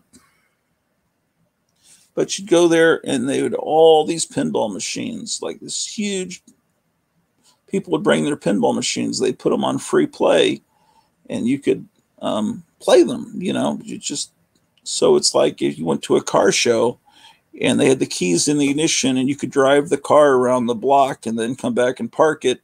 It's kind of like that. All these vintage pinball machines from the 1940s to yesterday, and you could play all of them and without spending any quarters. Of course, you have to pay to get in, and then they'd have panel show, talks by the artists that drew the back glass for the machines, or people from different companies, and it was fun. And then they also have some arcade games mixed in too, but it's a fun thing. And last year they canceled it. And well, I think last year and this 2 years in a row it was canceled because of this bioweapon attack from the CCP. So anyway, so maybe it'll come back next year. If you don't have to show your papers to get in. Let's see. Movie World says, hello, Gratu. And Vampirus Carmilla, cool too. I've never seen Vampirus Carmilla in the person. Yeah, what the fuck is that old Spanish land grant shiz with them till roads F? Oh yeah, F that. Yeah, it's some weird thing. Like I hadn't gone to Dallas in a bunch of years, and I went back to Dallas, and every road that I used to drive on was suddenly a toll road. In the old days, they'd build a road, and they'd make it a toll road to pay for it. And then once the road had been paid for, they took the toll booths out. And that's the way it was until, because I-30, I remember when they took the toll booths out, they paid for the road and they were honest. But now roads suddenly get, for some reason, bought up by companies out of Europe or something, and then you're paying to drive on the road. I don't know how that happens. Pre-existing roads you've driven on for decades suddenly are toll roads, and now you don't go to a little booth and give them coins. Now they take the picture of your car and send you a bill sometimes months later. I don't like that shit. Or you have a little tag that tells that you're okay, and pretty soon that tag will tell whether or not you've had your thing. Probably won't be able to drive on the highway without that. All right, here's Josie and the Pussycats. We got some television programs. Josie and the Pussycats, and we got Pebbles and Bam Bam and stuff. All that kind of stuff. Let's see what else it says. I ride a bicycle. Yeah, you can't really do that around Dallas. That's why I try to avoid Dallas. Meyer, if you're still here, I just watched the first episode of Korg 70,000 BC. Private companies will buy them and make them toll roads, take over maintenance, etc. Is that what they do? Is that how that works? Oh, yeah, that's fucked up because you can't go anywhere in Dallas without getting on a toll road. So I try to avoid them. I'll drive 30 minutes out of my way to avoid getting on a toll road.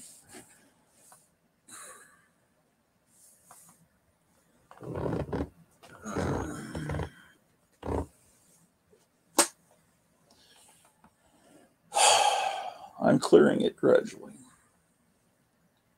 Scheiße. Hold on a moment.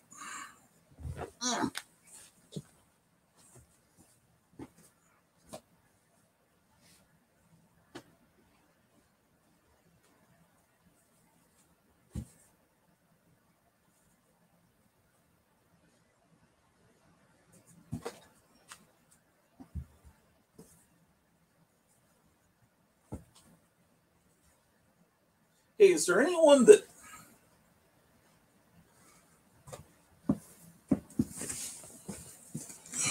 I don't like this guy that I'm about to show you. I'm not a fan of the Smiths or Morrissey, although sometimes I'll hear him interviewed and I like his sarcasm and the fact that he hates everything. That's okay. But anyway, years ago,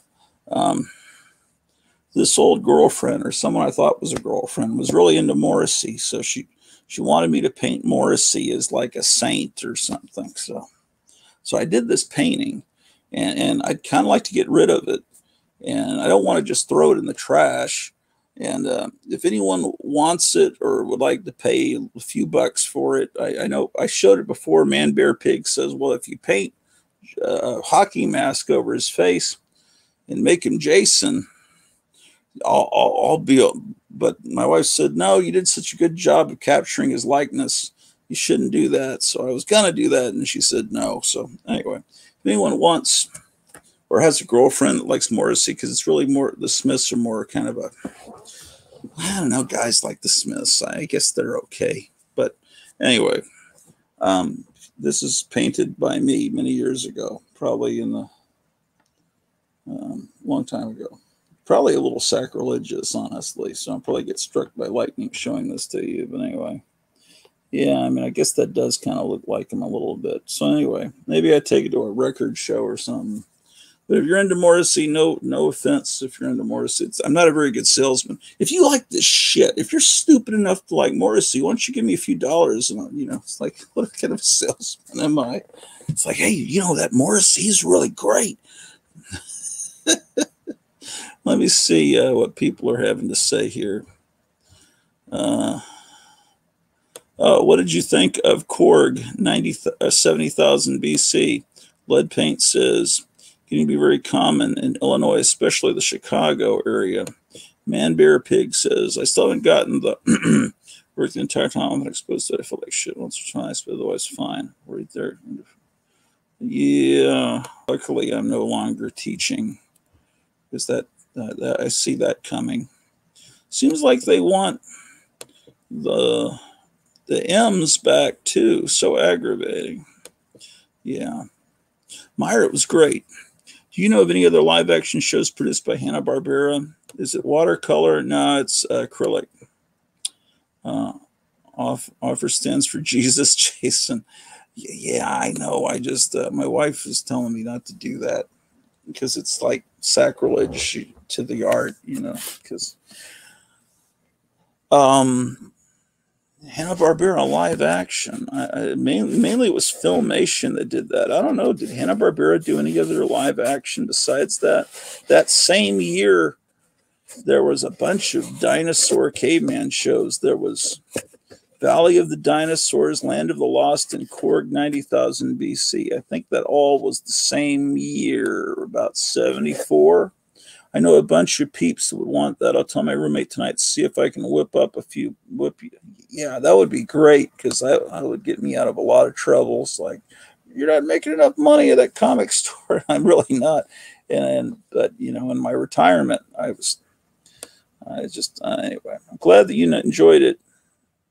No, other than Banana Splits Danger Island. Yeah, the Banana Splits was live action. Well, they had wraparound segments with the Banana Splits. But it was Hanna-Barbera that made it.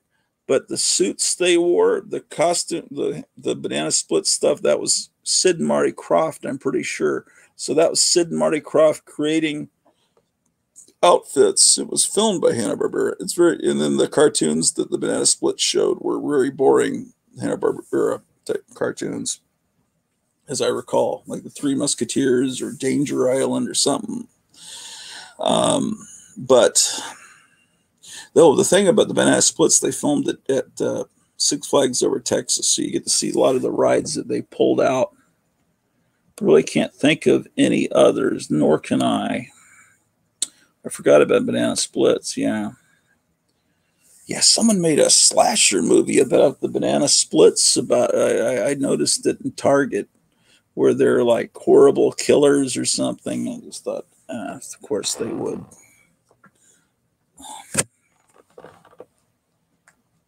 You know, someone's girlfriend said, "Oh, those look kind of creepy." Oh, that's a good idea.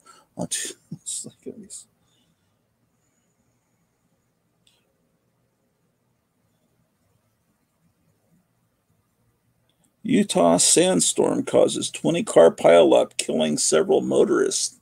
That sounds terrible.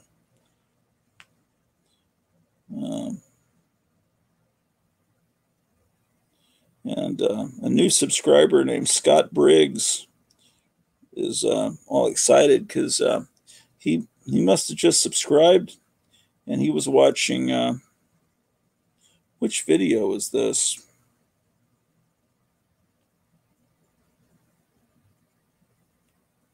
$3.15. Oh yeah, let's go look at that. YouTube. Yeah, well, I don't know if he's watching. He must have been looking up the Comics Journal, and he saw one of my old videos. 3:15.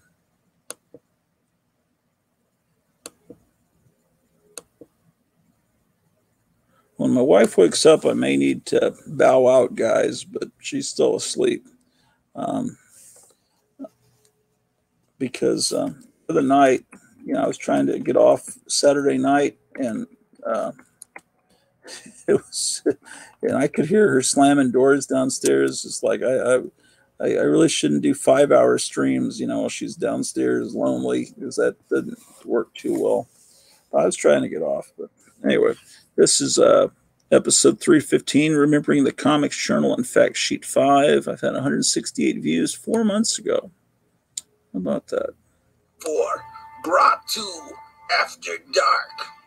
Yes, it's Saturday night, March. I've stopped using puppets. I got to bring them back. Sinks inexorably into the western horizon. It is once again time for Brought to After Dark. Yes, it's Saturday night, March 6th, 2021. And once again, in color, from the Grotto Orloff International Building of Trade, room 1, floor 7, I am Oscar, the magical trash elf, the magical trash goblin. You grew up with me, and now that you are an old person, Oscar is going to introduce you to another foul-smelling piece of trash. Grotto Orloff. Yes. It is once again Grotto Orloff. After Dark, March 6, 2021. I'm using a ring light. How about that? My wife purchased it a few years ago. She'll be starting a YouTube channel soon. Sooner rather than later. But for right now, you're stuck with me, going through more shit that I've discovered in these boxes here. What will we find today? Oh, this looks like a mixed bag, or mixed box, shall we say. Let's see what we've got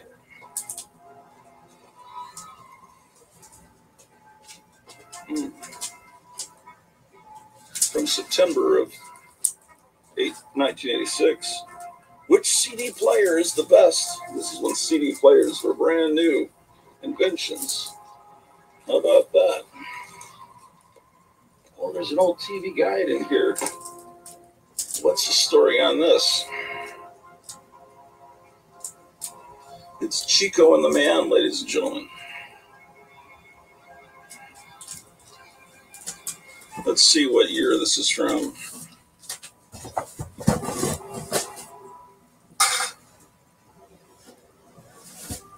Let's look at Saturday morning first. Okay, well, I came here to look at March 13th, 1976. Oh, this isn't even, this is from Tacoma, Washington, or Seattle. This is before we'd moved. So, 7 o'clock, Saturday morning, you have your choice of Hong Kong Phooey, Emergency +4. And anyway, I found the TV guide from the week my wife was born. She was born in May of 1978. And so I found the television show that was on television in 1978. And I know the exact time she was born from her birth certificate. So I know what show I was watching when my wife was born. And it was Laverne and Shirley. It was the first 5 minutes of Laverne and Shirley.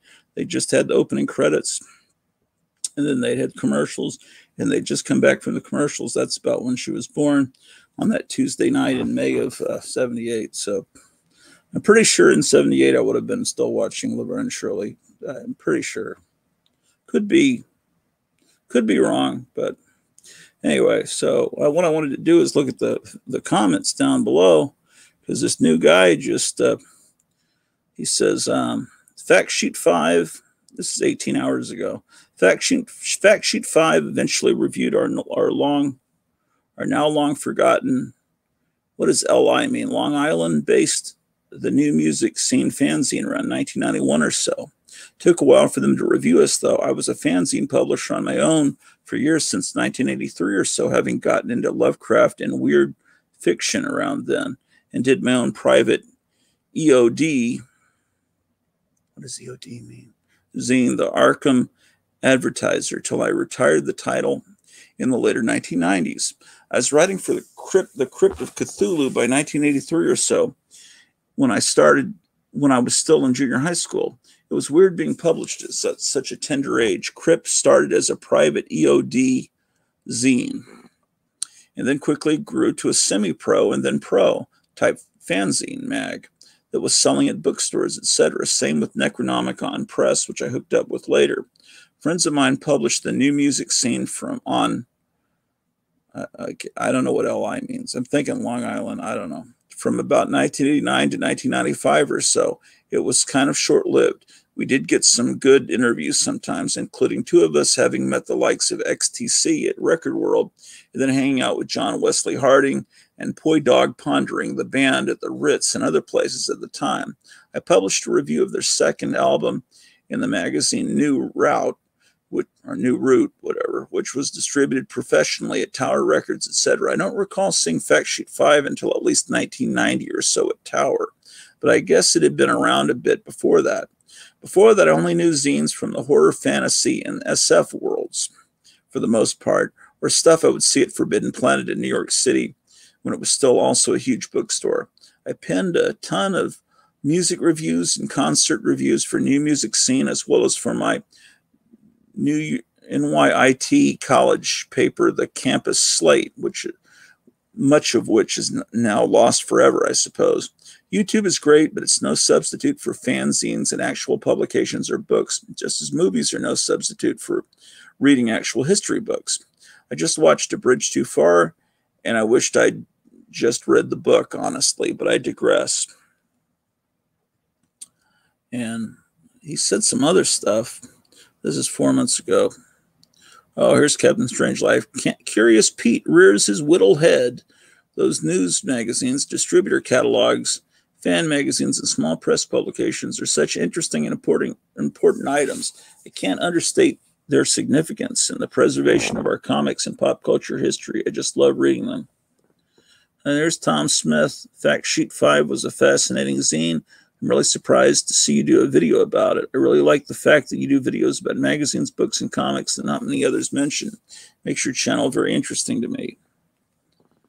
Eric Breen says, Carolina trouncing Duke is cool. Even cooler is getting a mention from the great Dr. Gratu Orloff.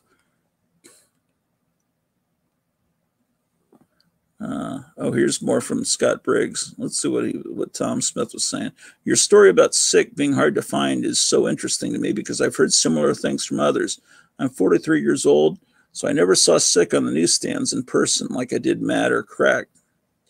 So many people have said that Sick is very hard to find in the wild, and indeed, I've never seen many issues for sale in used bookstores or comic stores, just the occasional one. It makes me really proud to have acquired, through persistence, when ordering online from the U.S. to Canada was still affordable, a complete collection of the entire run of 134 issues and most of the specials.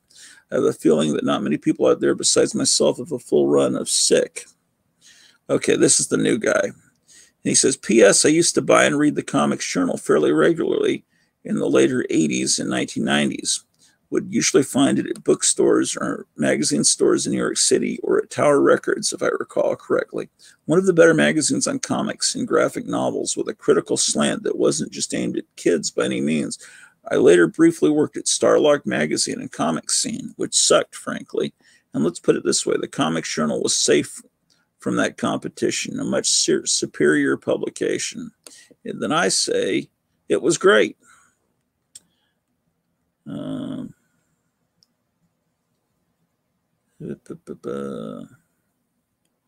then he says, apropos of nothing, do you by any chance recall some of the more horror SF comics of the early to mid 1970s that would show up sometimes? I recall being greatly disturbed by some of these titles. Don't know if they were Marvel or DC, probably Marvel in some cases. One of them had the story of some spaceship guys being beset by these giant eyeballs in space, and eventually the freaking eyeballs would absorb the guys. It was icky. I don't know how some of these comics got published. These were much more disturbing than the run-of-the-mill comics coming out then. I never saw Tales from the Crypt creepy or eerie as a kid, having been too young. And then I say, that sounds like a Basil Wolf. I put Wolverine story. Let me fix that. What a moron. Basil Wolverine. That's a good name. We've got two cool names, Rusty Staples and Basil Wolverine. That sounds like a Basil Wolverton story I remember. What a Basil Wolverine. Anyway, I can't even recall the titles of the comics anymore, alas. Then there was one where the cover illustration was of some kid cruelly pinning butterflies in his butterfly collection, and some giant bug is about to come in and get him. Some really beautiful cruelty. I don't know if Marvel put that stuff out or what, but even in the 70s, they got away with some crazy stuff. Of course, I was a huge Famous Monsters, Monster Times, and Star Warp mag fan from 75 onwards or so. And then I pegged it. The Eye of Doom by Basil Wolverton, of course. The cover and art shows up on Google or Yahoo search. Good Lord, didn't know what comic it was for, though. It was from the 50s. Then he says, I further read Marvel was reprinting tons of Golden Age stuff by the early 70s. Weird Wonder Tales was the comic that had the Wolverton story, I recall. 1973 was the issue date, which about squared with when I saw it. Maybe 1975. I think someone traded it with me or gave it to me. I had no idea those stories dated from the 50s, though. I also recall one cover with a giant robot menacing the world, reminiscent of the famous Queen album cover for News of the World. And then I said the butterfly cover is House of Mystery 222 from February of 1974. Thanks. Yep, I definitely own that issue. Totally creepy stuff. The good thing, at least about the later 70s, the 80s with comics was you could finally put out adult comics and graphic novels and film adaptations like the Blade Runner comic book and market it and get away with it. Although it appears Europe was a whole other universe, but most of the true adult comics were really intended for adults after all in late teens. Metal Hurlant, etc. Unlike the whole mid-50s comic scare and all that absurd nonsense. But it also seems like Marvel and some other publishers in the 70s loved to be subversive and put out comics and covers just to freak people out and sell issues. Anyway, Scott Briggs doesn't really have a channel, or at least anything on it. So he's got 8 subscribers. I probably should now subscribe, and I'll even ring the bell. And maybe he'll put some stuff up soon because he certainly sounds like he knows his stuff. I'll show you that House of Mystery he's talking about. I didn't know that Marvel had reprinted that Eye story. Someone's had it slabbed. Fucking morons. Yeah. This is the cover he's talking about. The spirit of butterfly death is menacing this kid.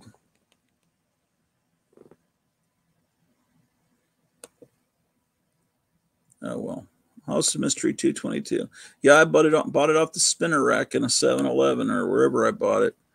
What was I going to look up? Oh, Eyes of Doom.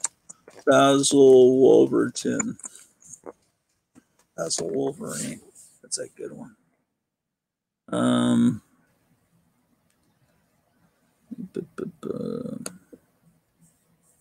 This is what he's talking about. The Eye of Doom. There's the whole story. But he says it was reprinted in Weird Wonder Tales, and maybe let's take a look. Weird Wonder Tales. Eye of Doom. Oh, yeah. Weird Wonder Tales #1, Marvel 73. We looked everywhere. Who gives a shit that you looked everywhere?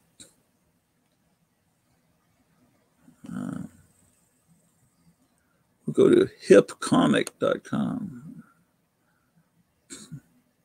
Oh, someone is, yeah. Okay, it's this issue. All right. That's the one to look for. Of course, I don't have that particular issue, and I'm telling you all to look for it. So now, oh, this is from the Withville collection. That's a pretty famous collection. That town rural retreat where I really wanted to move, where that hotel was, is right next to Withville. That's the kind of the bigger town next to it. And there's a one owner high grade Withville collection in Southern Virginia. Pretty famous. Anyway, let me get back to real life. Oh, Scott Briggs is watching. Oh, that's so cool. Let me see what everybody's been saying. Hey, Gratu-D. It's Wolfman Jack. Okay, we already read all that. Well, nice comment. And then Scott Briggs, sorry, I'm here. Sorry for essay comment. That's for the essay comment. What? Oh, I am in Long Island, New York, and have been since birth. Lived in New York City for years later on. Yeah, I figured out LI meant Long Island. I used to buy crack religiously in the 70s. I like Comic Buyer's Guide too. That's cool, Scott. I later really got into Underground Comics for a while. I had no idea you were watching. I was just saying, there's a cool new subscriber that I was talking to. I was in the bathtub, soaking in the bathtub, and I had to search because I know I have that House of Mystery with that cover, and I had to search. I didn't just have it in my mind. Oh, that's issue 222. I'm not like that. I'm not that. But I was able to look up. I knew it was House of Mystery, and I found out. Actually, what I did is I went to mycomicshop.com and scrolled because I knew it was like 74, 75, and found it was 222. I was buying House of Mystery religiously at that time. I forgot Wolverton was a big mad guy also, of course. Yeah, I can't believe I wrote Wolverine. I'm glad I went back and fixed that before I just looked like a total idiot for all time, or until YouTube gets shut down, which probably soon. They're saying that there's probably going to be like right before the next election, they're probably going to just shut the internet down because Obama put in an internet kill switch, and they asked, "Why did you do that, President Obama?" He says, "Well, in case there's ever a SARS or a bird flu epidemic, we might need to take over all the web pages and direct them all to a central location." So they've been planning this for a while, and people are thinking that, and now they're saying, Russia's been doing a lot of interference with the internet. They've been doing all kinds of hacking. Then they'll say, but it wasn't the Russian government. No, because we're scared of the Russian government. We don't want to get. It's people in Russia, but it wasn't the Russian government. And remember when he was scrambling, the president was like, he was talking to some lady in an ice cream shop, and she says, "Why is Russia doing that to us?" Well, I have some notes here. It wasn't the Russian government. We aren't thinking that. It was some people in Russia. Anyway, so they'll blame it on Russia, people in Russia, but what they're gonna do something horrible. So I wouldn't be surprised if everything goes down. So I try to record all my episodes because who knows, YouTube could be shut down, the whole internet. They'll do something to distract us from the election. You figure they'll do something horrible, some horrible thing, false flag thing. Anyway, let's see what else people are saying. I'm working on it. Oh, I don't know. Maybe you're working on putting up content shows. I call them shows. It's like my mom would have frowned on it. I'm not following the conversation here. Oh, the Underground Comics probably. You frowned on the Underground Comics. My mind is going to.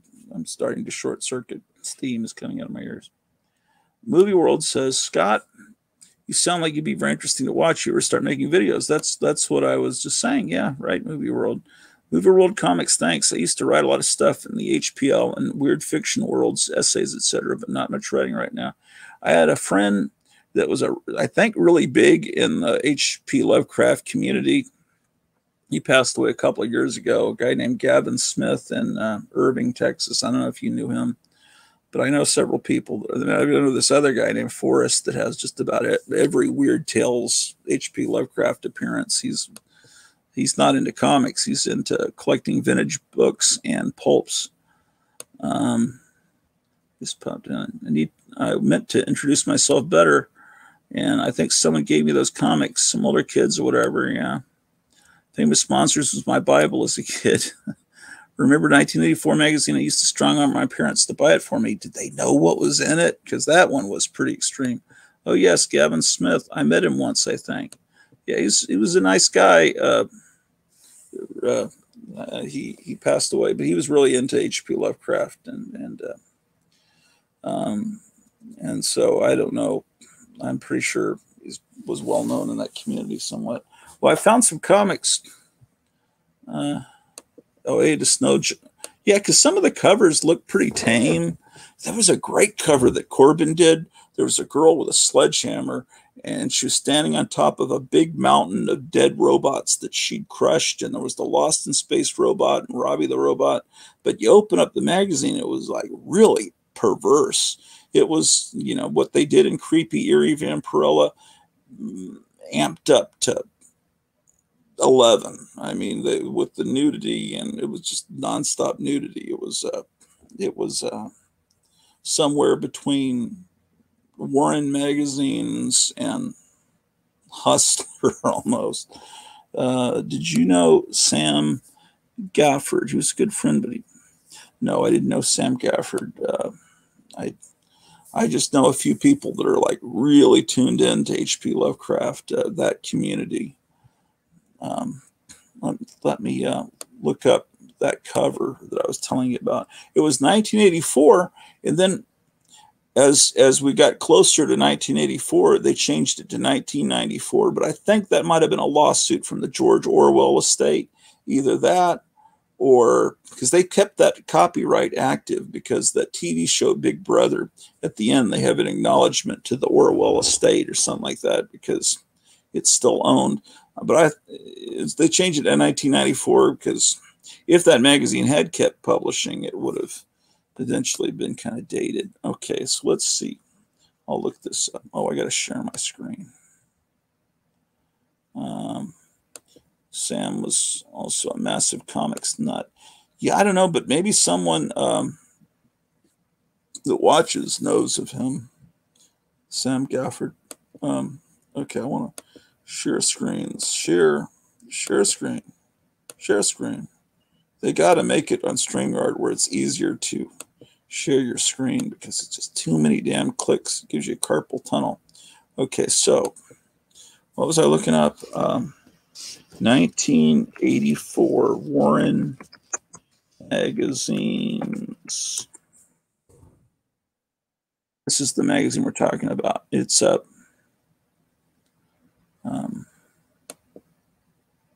But see, I'm on Bing and Google. I hate Google. Google is the enemy, but they do have a better image search. 84 Warren. I loved Richard Corbin's art. He's just one of the greatest, but that magazine just overdid it. And they were trying to be heavy metal. That really looks like a heavy metal cover there, but inside, and that does too. But they just went too far. This is the first issue. Look at that Richard Corbin art. Oh, that's so great. He was a genius. But oh, you can't see what I'm doing. I'm on a different page. You're not even seeing what I'm doing. Okay. I remember this cover. This girl strapped to Jeff Bezos's spaceship. It was probably after it became 1994 that they had that cover that I'm talking about. Oh, there it is. Yeah, 1994. It's a great cover. Oh, this is that's issue. Yeah, let's just go to My Comic Shop. That's where I should have gone, because they have good image scans. 1980. I wonder what people are buying this for. They had a 1984. There was 29 issues. Okay. James Warren's answer to the successful debut of Heavy Metal Magazine. 1984 features adult-oriented and oftentimes downright sleazy stories and art. Yeah. The name change to 1994 occurred with issue number 11, supposedly so newsstand browsers didn't confuse the magazine with George Orwell's famous novel. They had really good art. Wally Wood, Fredo Alcala, Richard Corbin. It pushed the limits a little too far. Let's see, 78. How old was it? I was like 12, 13 years old, so I shouldn't have been reading this, but yeah, I guess I was buying. I don't know if I have that issue.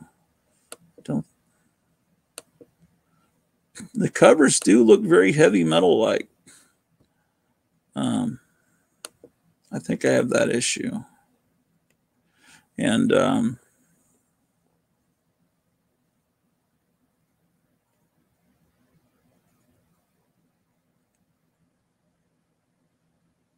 that's when it changed in 1994.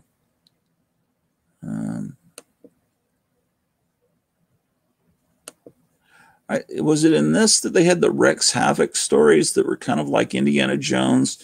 And then when I think they published them and they cleaned it up a little bit and put out a special edition where they put more clothing on people. I don't really remember.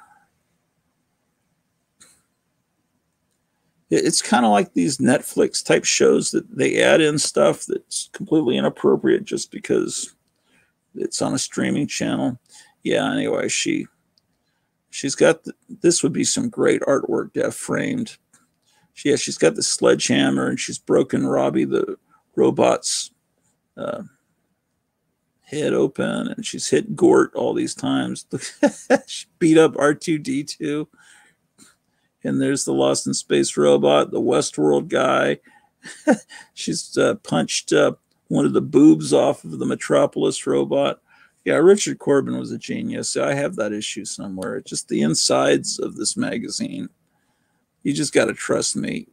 I'm probably making it sound appealing, but it pushed it a little too far, at least from my 12, 13, 14-year-old mind. I thought they went too far. Okay, let's see what people are saying over here. I got tight. Scott says, I got tight into the New England H.P. Lovecraft Mafia for years. Sam was an early member. I fondly recall the series Herma about the hot revived Viking chick. And there was Frank Thorne that did Red Sonja, had a character like Red Sonja, but didn't wear clothes, basically. Is there a big H.P. Lovecraft community on YouTube? Because I haven't sought that out, but it sounds like it would be interesting. Corbin was fantastic. I've never seen anything like it before. The first story I read was the color creepy story about the pet pink tentacle creature. Yeah, then they had this one story called Click Lick or something like that was unbelievable. I wonder if I could find that. Something like that. Yeah. Anyway, it's called The Slipped Mickey. Yeah, let me pull that up. Oh, it was called Gita of Al-Azhar, was the Frank Thorne series. Okay, we have 14 people watching. Earlier, I didn't have this many people watching. On Friday, I'm going to have a guest on. It's Mort Todd. Let me see if I've heard back from Mort Todd. Because maybe it would be cool if he'd replied, but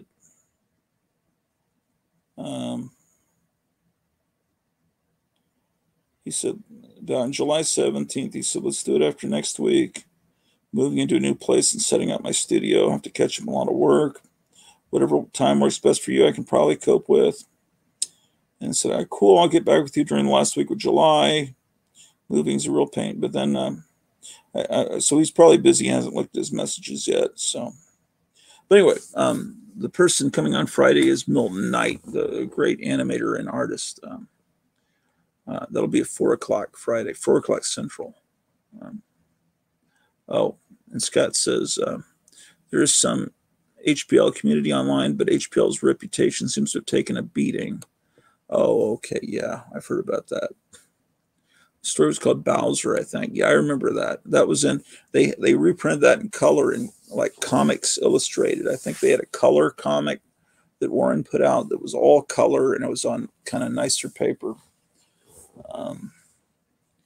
Yeah, it was called Bowser. I'll look that up here in a second. I think the current thing is because everything H.P. Lovecraft wrote to his friends, all these letters has been collected, and I think people say he was very xenophobic. He did not like people in other countries too much. So that is what I understand. I keep hoping they'll do an Elric Michael Moorcock movie. Yeah.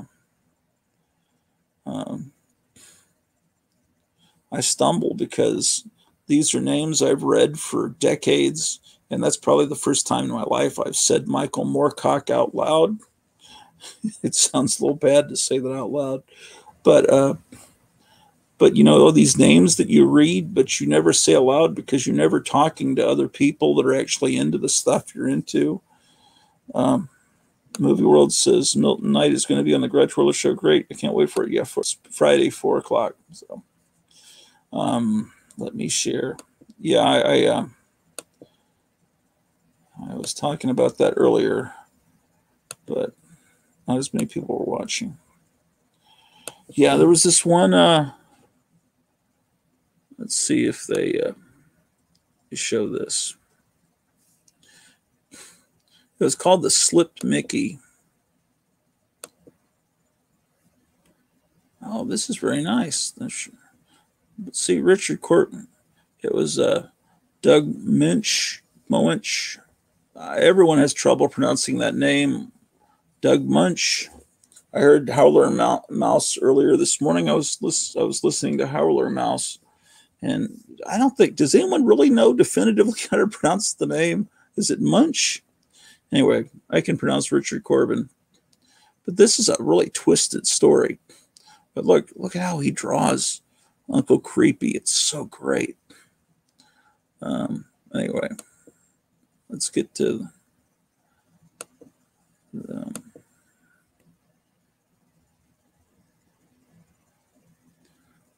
but it's just what a great artist. Look at the shading. He did this stuff with airbrush, and I've just never seen anything like it. And then when they reprinted the Spirit stories in the 70s, when Warren did a Spirit magazine, and they reprinted the stories from the 40s, but Richard Corbin came in and did shading. I don't think Will Eisner liked it, but I sure did. I thought it made the art look amazing in black and white, because the Spirit stories were meant to be seen in color in the Sunday paper. But yeah, the story gets really twisted.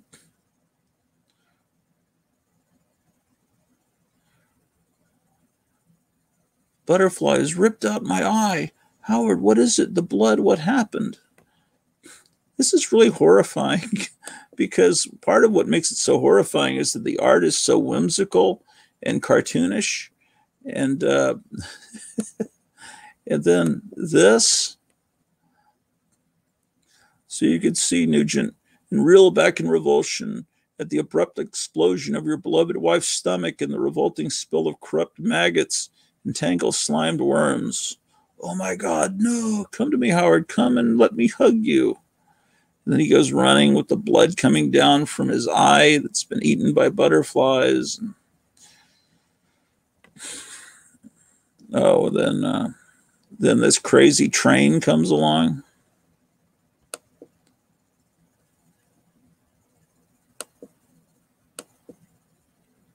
And crushes his skull. And then she reminds me of, what's her name on Three's Company? Joyce DeWitt.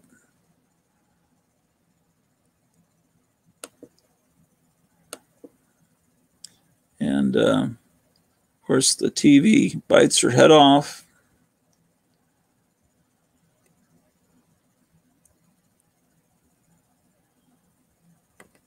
Okay. Then the TV is going after the dog.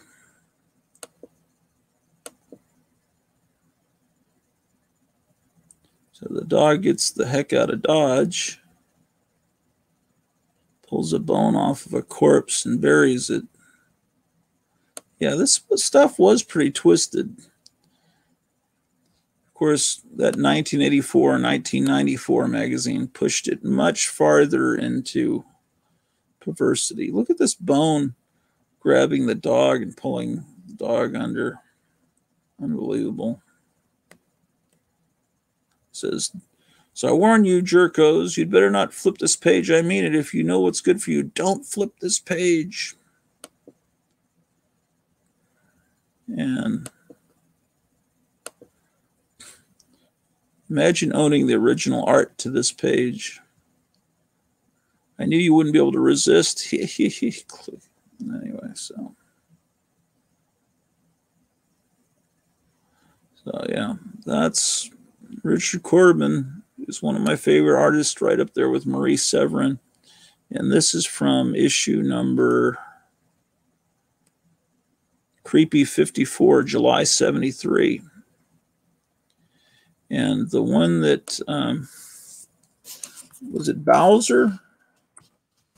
Creepy Corbin. Yeah, here it is.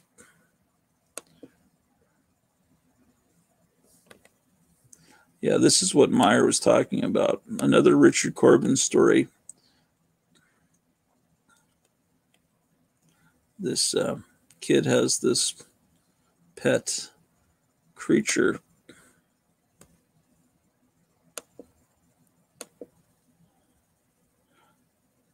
There's a great story by Richard Matheson, and it's called, what is it called? More Human Than Human. Or is that, no, it's not called that. It's called, I think it's called that. So, wait, I got to look up what that story is called. I think I'm giving you a completely wrong title.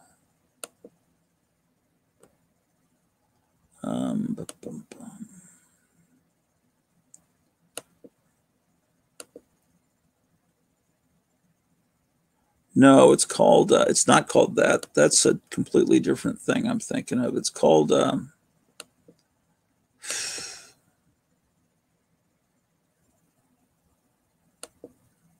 what is that?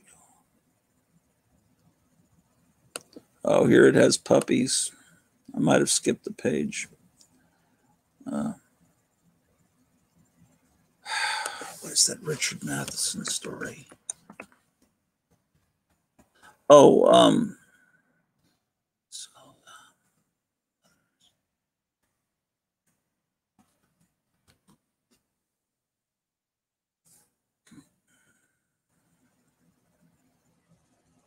what was it called? Oh man, what was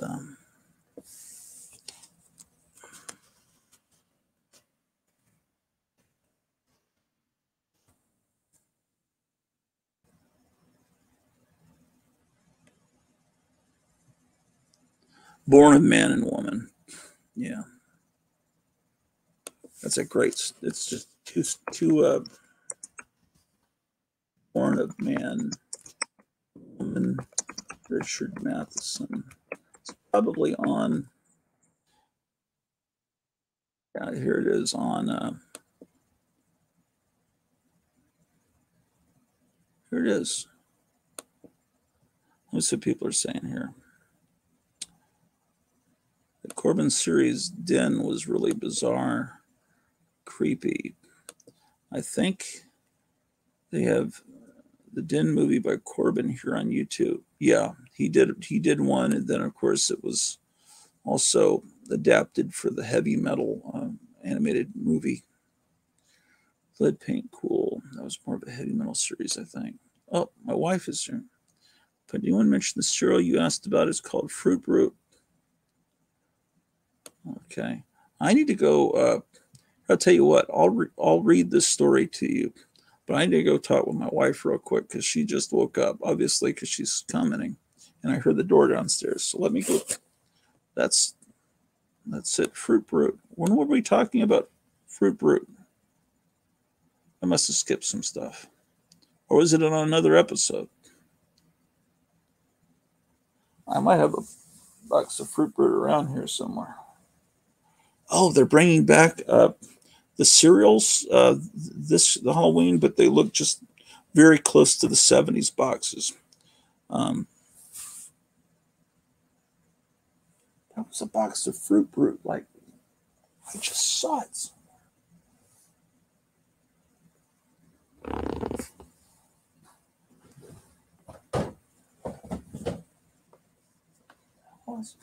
Here's some Lucky Charms. See, Scott Briggs, never heard of that cereal. I do recall Kaboom, though. I've got a box of Kaboom. Let me come right back, and I'll be right back.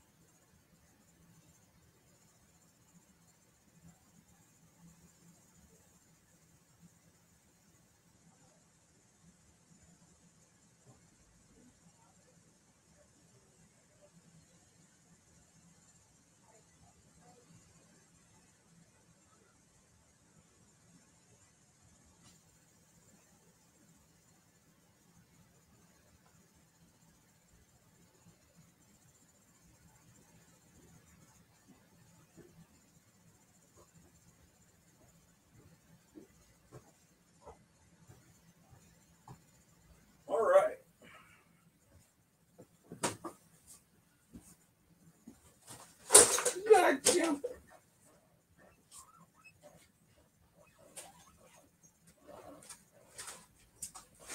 Whoa, shit.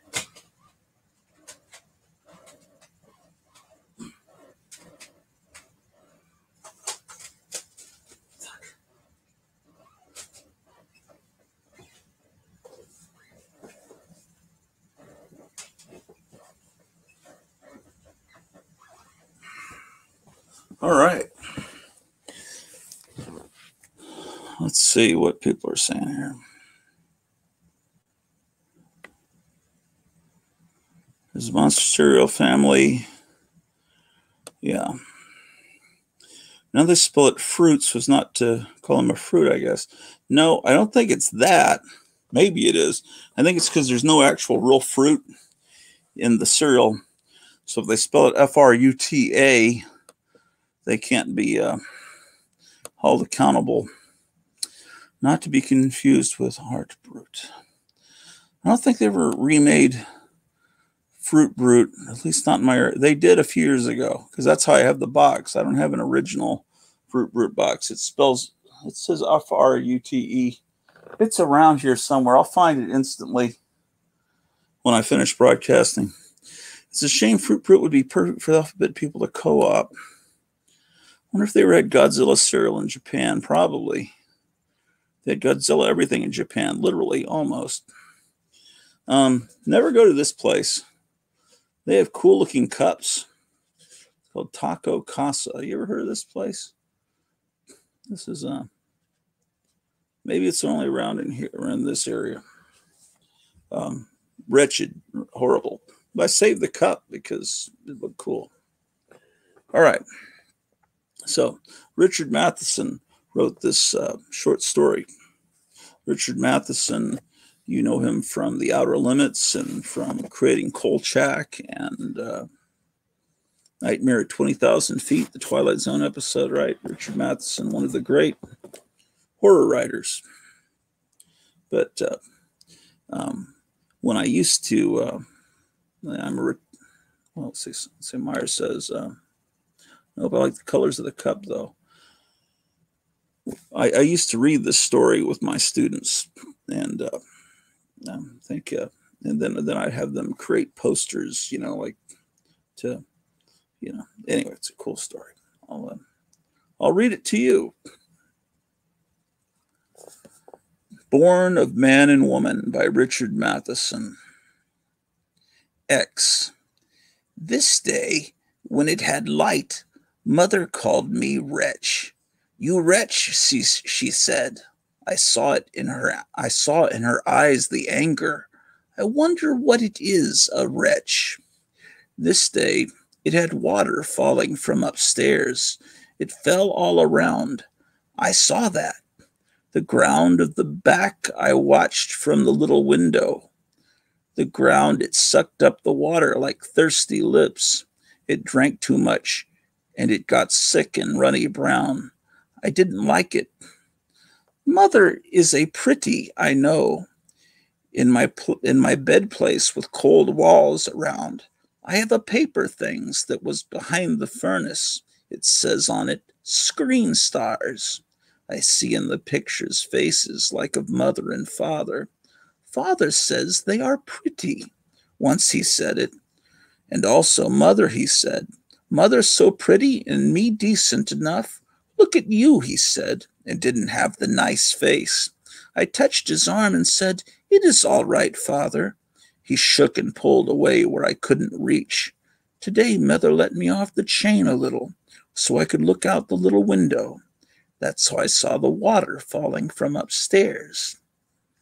And with the story, you can teach point of view. This is in a first-person point of view of this creature that lives in a basement that's never been outside the basement, so doesn't know the word for rain, but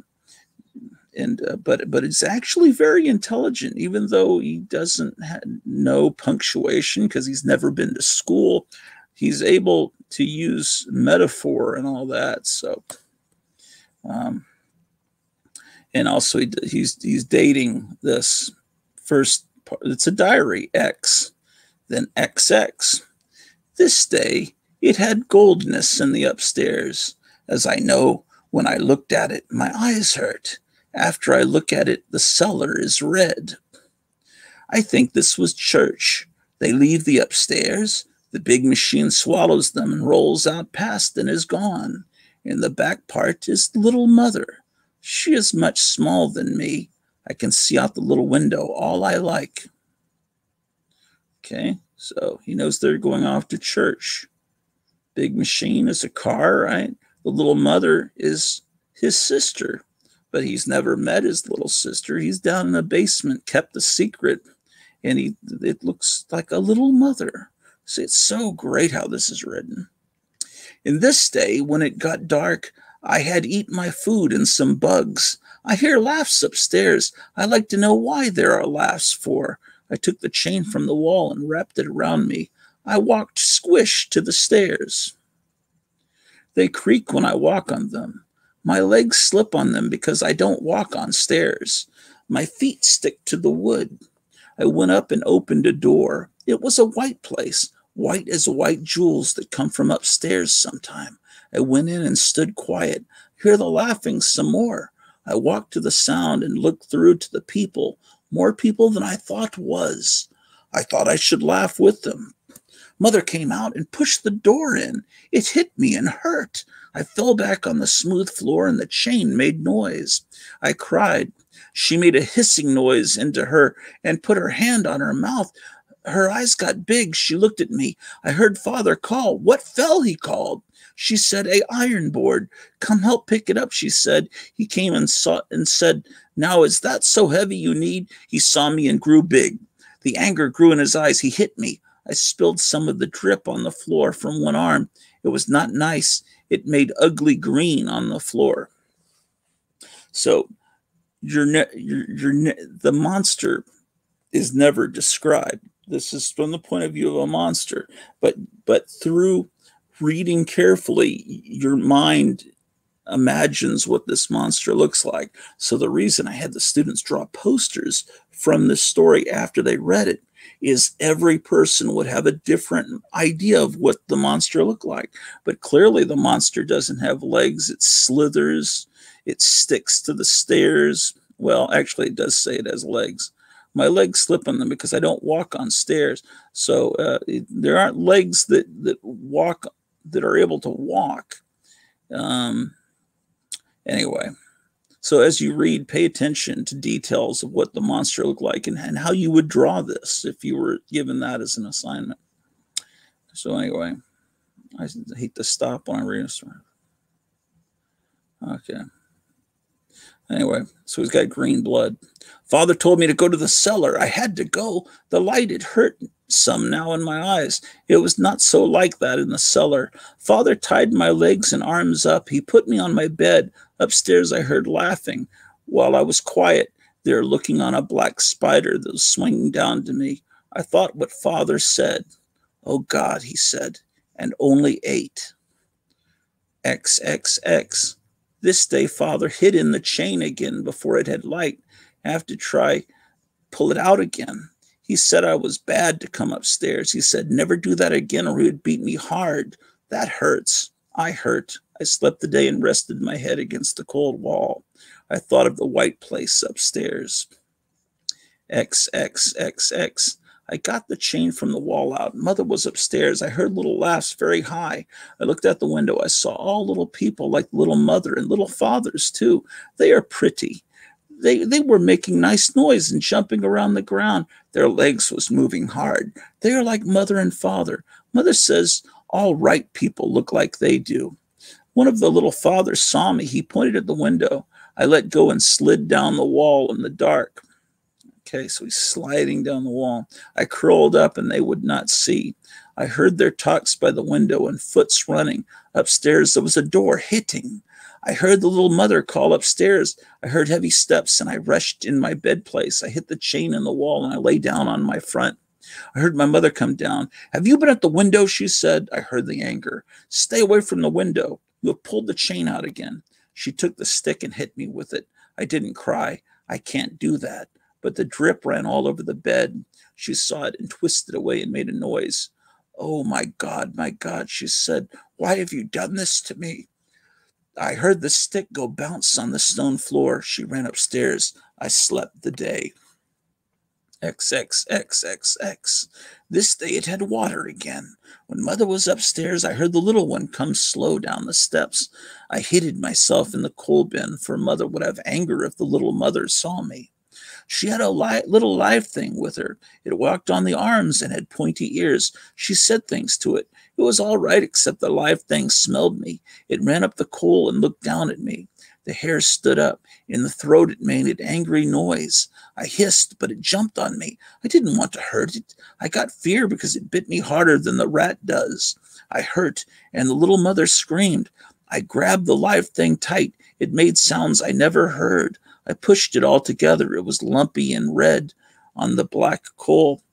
I hid there when Mother called. I was afraid of the stick. She left. I crept over the coal with the thing. I hid it under my pillow and rested on it.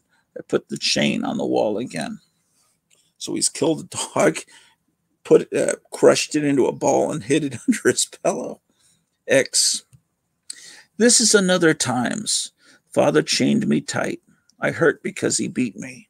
This time I hit the stick out of his hands and made noise. He went away and his face was white. He ran out of my bed place and locked the door. I am not so glad.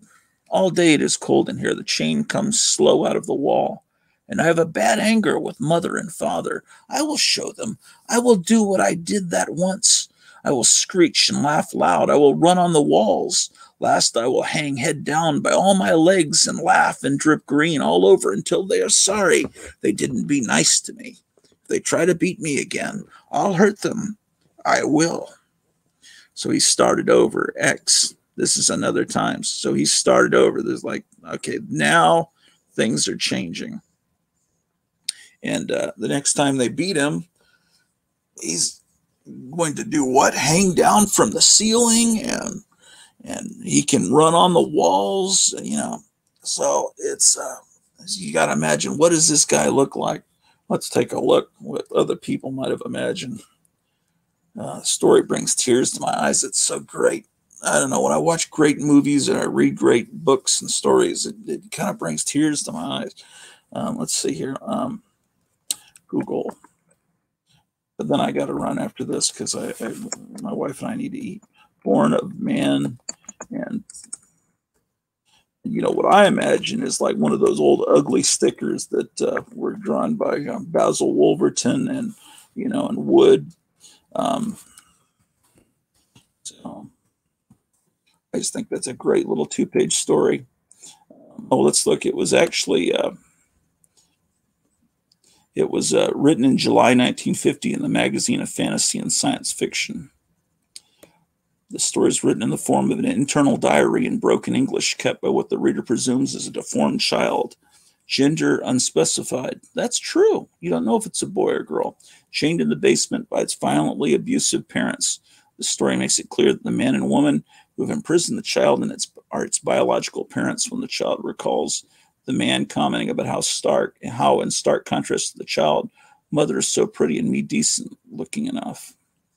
Anyway, it was selected in 1970 by the Science Fiction Writers of America. It's one of the best science fiction short stories published before the creation of the Nebula Awards. Well, let's see what that issue looks like. July 1950. July 1950 magazine of Fantasy. Yeah, that magazine was published for years. I remember buying copies of that little digest size thing.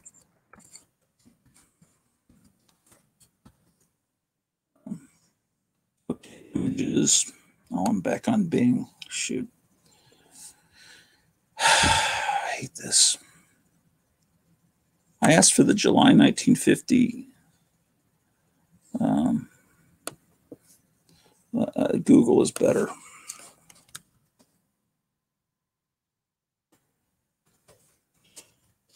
Okay, what I need to do to force the internet to search for is put magazine of Fantasy Come on. Science. My arm is doing a lot better today. I really think that tennis ball helped. Okay. July. Was it July? Oh, shit. I can't remember. And I'll put Matheson. And then I'll put Born of Man and Woman. Maybe I'll. I want to see that particular cover. Okay.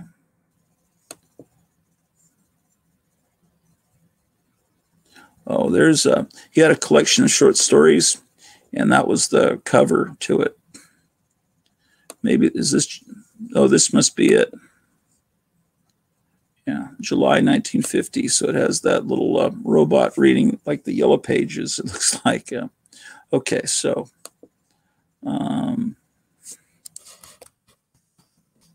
Yeah, okay, so I'm just going to look up images, see what we get.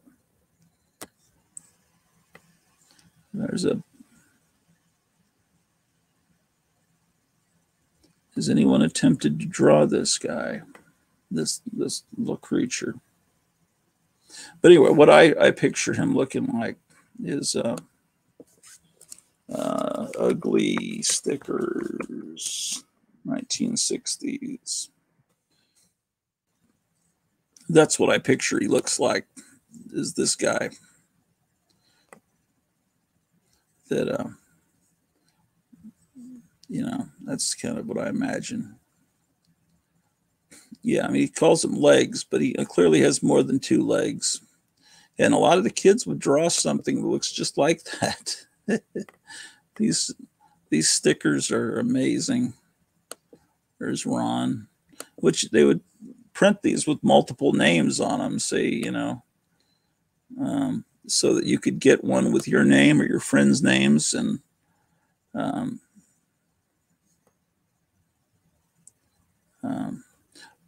I always like that one, Doc. There's old Fauci. Oh, but there's a really great show. I think it's called Mind Webs on YouTube. It's a science fiction show. I think it was done in the 70s. It's a radio show. Mind Webs. I think that's what it's called. Here's someone's got 12 hours of Mind Webs. But I'm pretty sure they did an adaptation of Born a Man and Woman.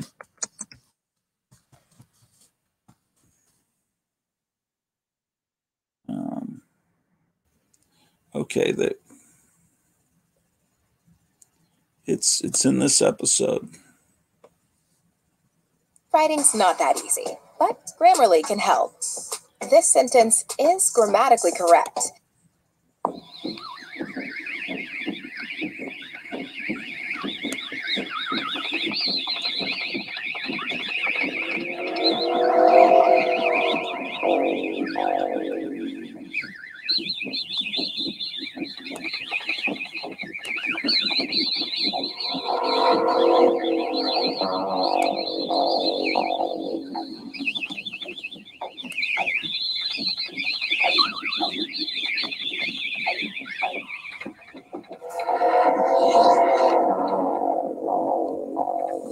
Mind Webs.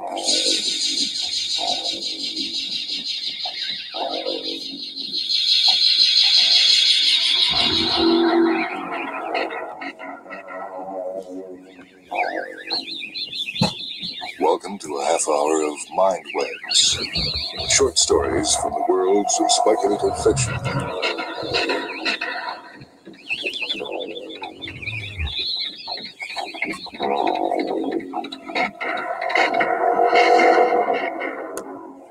This isn't the original Fruit Brute. This is one of the new ones, The Return of Fruit Brute. But they also had one where he actually looked like he did in the 70s. One titled Happily Ever After, authored by William F. Nolan. It's from a collection he edited called A Wilderness of Stars. The author writes, I always wanted to try a simple variation on the Garden of Eden theme. Finally, I did. The result is short, direct, and I sincerely hope entertaining.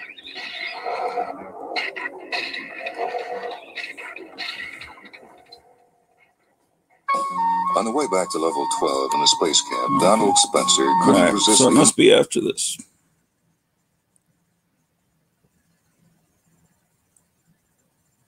Here we go. To pull it out again. He said I was bad to come upstairs. He said never do that again. It's Joe Biden. He would beat me hard. That hurts. I hurt. I slept the day and rested my head against the cold wall. I thought of the white place upstairs.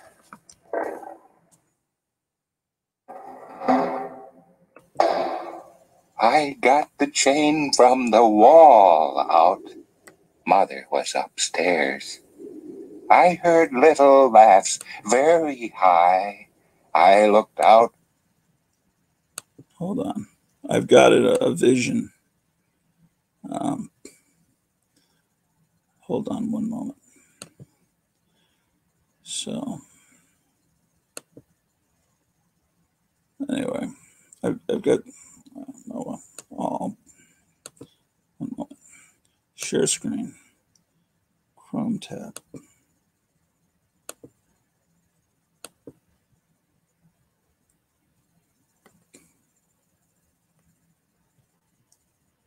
I found the clip I was looking for earlier, I think.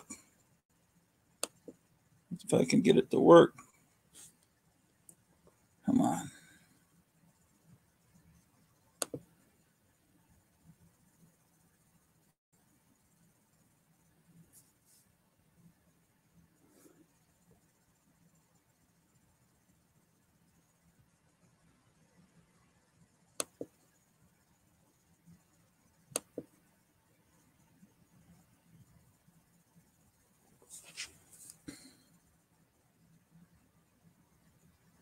Come on.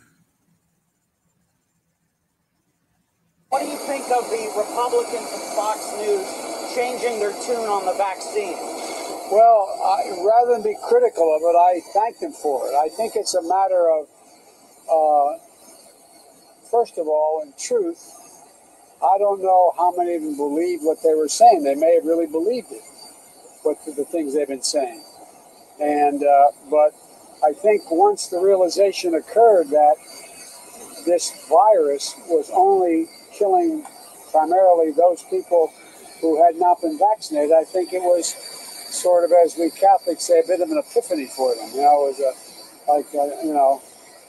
conversion on the way to Damascus or something. But I think it became real, and I'm glad they had the courage to say what they've said. And hopefully we'll have some impact. Oh, see, they cut it, those fucking scum. Because he later stuck, they think we drink blood. Oh, they cut that part off. Morons. Okay, well, hold on. I got an idea. I'm just about to be brilliant. Biden's speech.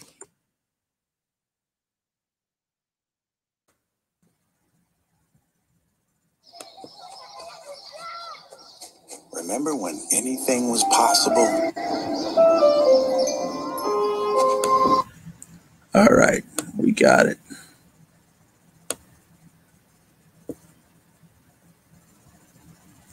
To pull it out again. To pull it out.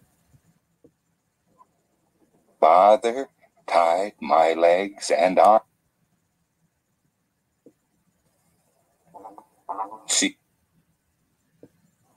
She made it through to walk on me. I can see out the little window all I like. In this day, Now for our second portion of the program. I do a story titled Born of Man and Woman. It's from the book Third from the Sun by Richard Matheson.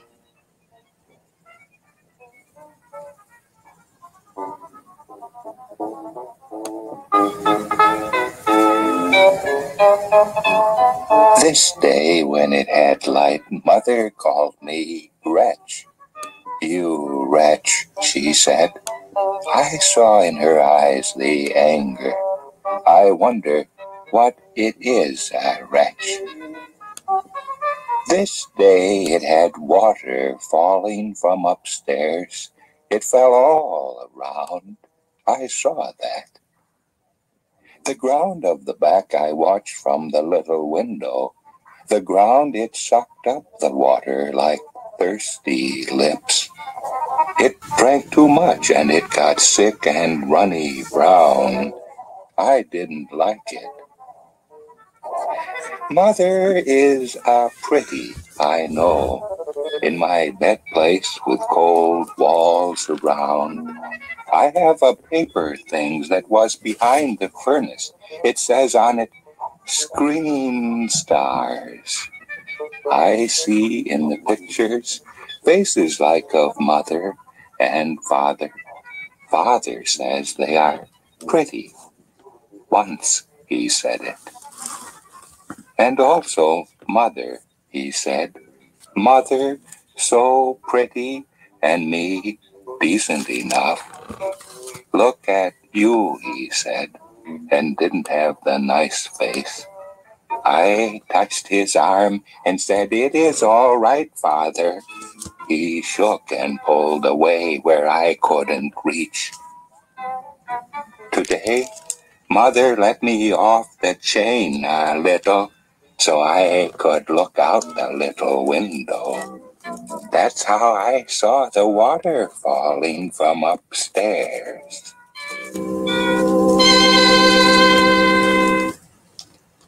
This day it had goldness in the upstairs. As I know when I looked at it, my eyes hurt. After I look at it, the cellar is red. I think this was church. They leave the upstairs. The big machine swallows them and rolls out past and is gone. In the back part is the little mother. She is much small than me, I am. I can see out the little window all I like. In this day when it got dark, I had eat my food and some bugs. I hear laughs upstairs. I like to know why there are laughs for. I took the chain from the wall and wrapped it around me. I walked squish to the stairs. They creak when I walk on them. My legs slip on them because I don't walk on stairs. My feet stick to the wood. I went up and opened a door. It was a white place. White as white jewels that come from upstairs sometime. I went in and stood quiet.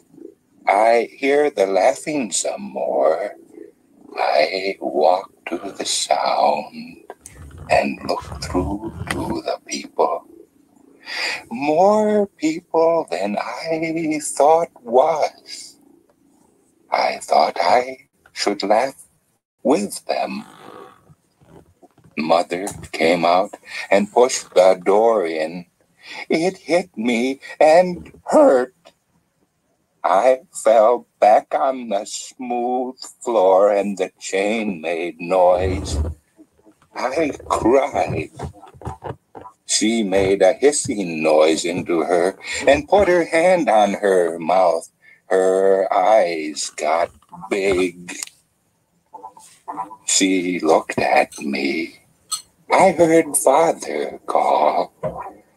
What fell? He called. She said, "A iron board." Come help pick it up, she said. He came and said, "Now, is that so heavy you need?" He saw me and grew big. The anger came in his eyes. He hit me. I spilled some of the drip on the floor from one arm. It was not nice. It made ugly green on the floor. Father told me to go to the cellar. I had to go. The light, it hurt some now in my eyes. It is not so like that in the cellar. Father tied my legs and arms up. He put me on my bed. Upstairs, I heard laughing while I was quiet there looking on a black spider that was swinging down to me. I thought what Father said. Oh, God, he said, and only ate.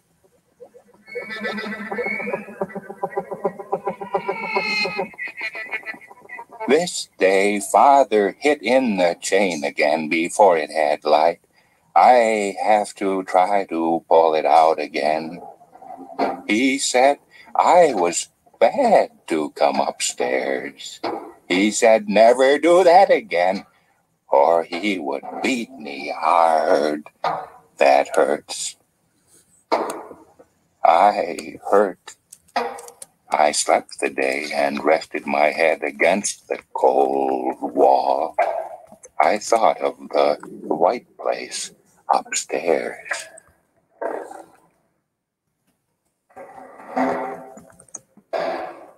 I got the chain from the wall out. Mother was upstairs.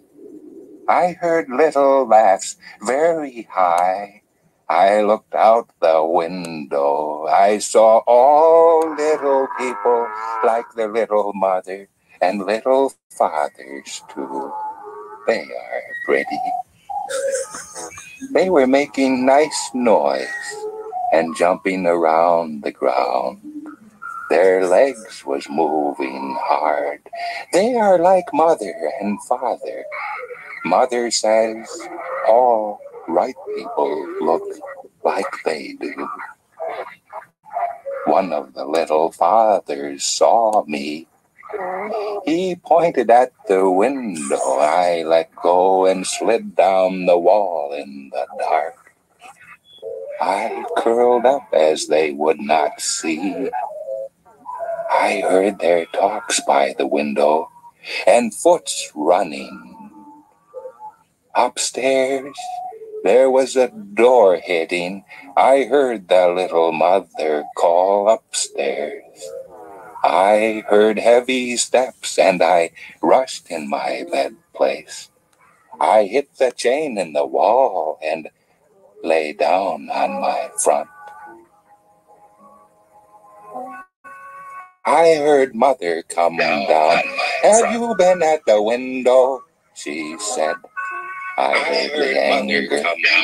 Stay away from the window. You have pulled the chain out again. She took the stick and hit me with it. I didn't cry. I can't do that. But the drip ran all over the bed. She saw it and twisted away and made a noise. Oh, my God, she said. Why have you done this to me? I heard the stick go bounce on the stone floor. She ran upstairs. I slept the day.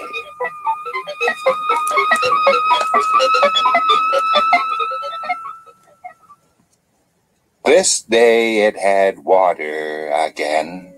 When mother was upstairs, I heard the little one come slow down the steps.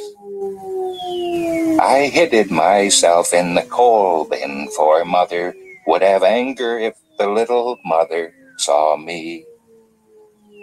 She had a little live thing with her. It walked on the arms and had pointy ears.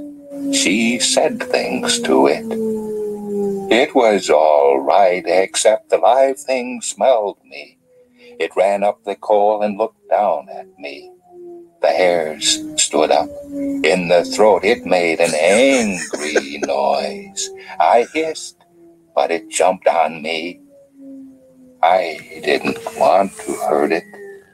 I got fear because it bit me harder than the rat does. I hurt, and the little mother screamed. I grabbed the live thing tight. It made sounds I never heard. I pushed it all together. It was all lumpy and red on the black coal. I hid there when Mother called. I was afraid of the stick. She laughed. I crept over the coal with the thing. I hid it under my pillow and rested on it. I put the chain in the wall again. This is another times. Father chained me tight. I hurt because he beat me. This time I hit the stick out of his hands and made noise. He went away and his face was white. He ran out of my bed place and locked the door. I am not so glad all day it is cold in here.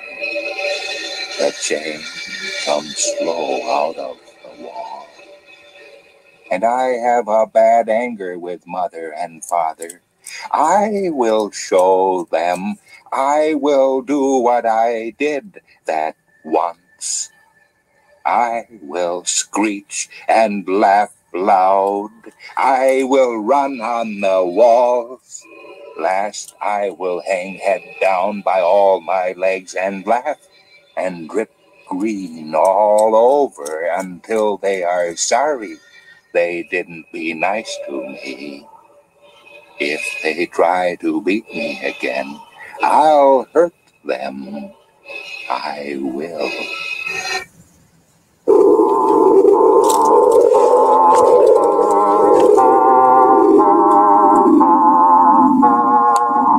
Now, one thing you can do, I gotta go because we gotta eat. But that was an interesting experiment. Hold on, I got another idea. Hold on.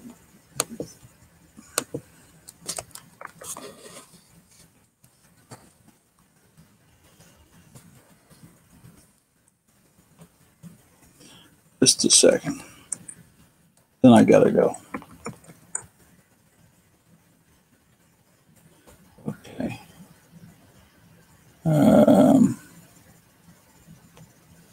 Let's see. Biden acceptance speech.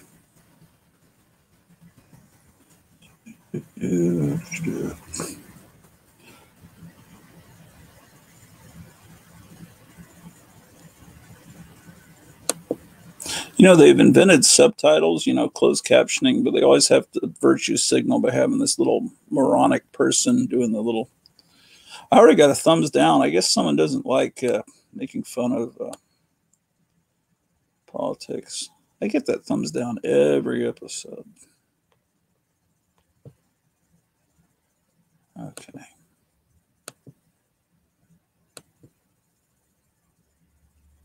Hold on. But now we will put away our hatred. Now we will put down our weapons. We have passed through the night of the fires. And those who were our masters are now our servants. And we, who are not human, can afford to be humane.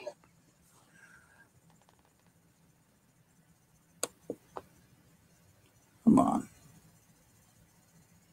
So, cast out your vengeance. Tonight, we have seen the birth of the Planet of the Apes.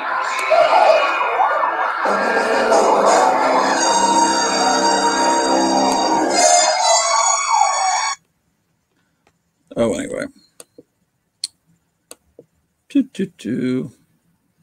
Oops. Apes sure have some cinematic staying power. Welcome. That's not what I meant to do. Oh, I wanted to tell you also when you're, let me open this up again. Mindwebs is a great show. That's recent. I guess that's from the 70s or 80s. But there's some classic 1950s radio shows towards the end of the era of old radio. And they're really acted out really well. And they have Ray Bradbury stories, and it's all from around the time period of EC science fiction. So I got to share this real quick for you, just in case you don't know about this stuff. Yeah, I can't believe I got a thumbs down. Why would that guy do that to me? Okay, so Dimension X from 1950. It's like, here's a playlist with like a whole bunch, like 50 of them.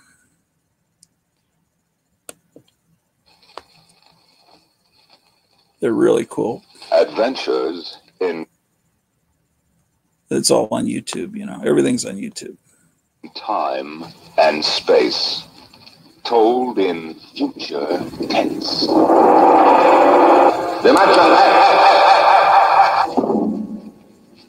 There's Dimension X.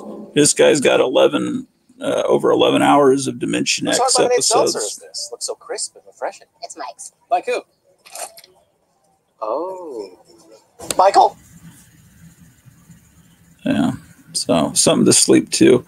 But there's Dimension X, and the other one is called X-1. And I think one was a sequel to the other one. Adventures in X-1 is the other one. It's really cool too.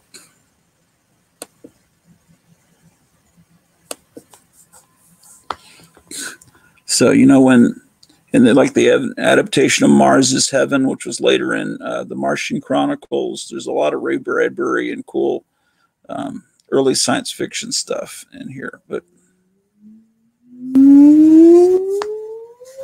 countdown for blast off. X -5, -4, -3, -2, X -1. Fire.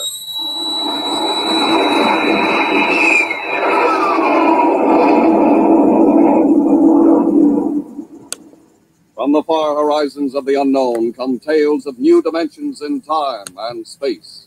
These are stories of the future, adventures in which you'll live in a million could-be years on 1,000 maybe worlds. The National Broadcasting Company presents X -1. so trust me on that. So when they were writing those EC science fiction stories, they had heard all these shows. And as far as the EC horror comics, you need to look up. Oh, I need to get downstairs. Inner Sanctum was a really great radio show. Inner Sanctum Mysteries. They even did a parody of Inner Sanctum in the EC Harvey Kurtzman Mad. Inner Sanctum, look that up. Also look up Suspense. Oh, it started with a creaking door. Hello. Hello. Oh. And the host there you was are. very I much was like an afraid for a moment EC that you had horror forgotten host. our appointment. Why, you almost scared me to The same death. guy that did Inner Sanctum later won't did do the after all the CBS things Radio I've Mystery taken care of Theater in you. the 70s, and they kept the creaking remember door. me, don't you? There's also I'm your Suspense. host on behalf of the makers of Carter's Pills. And you're to be my guest Carter's tonight Little in the Liver Pills. mysterious Suspense circle is of the another Inner radio Sanctum. show that's really cool. Come in, sir. As far as you like EC horror. The Columbia Network takes pleasure in bringing you Suspense. When you listen to the old radio shows, you realize that CBS is the Columbia Broadcasting System. NBC is the National Broadcasting Company. They always tell you in old shows, but there's a really old one. I think it's from like the 30s, called The Witch's Tale, and that one is the most close to EC. It's just like from the pages of best-selling novels, from the theater of Broadway and London. Then I got to run. With Zillow 360, you can buy, sell, and finance Zillow in one 360. glorious low-stress bundle. Wonderful. Oh, come on. Oh.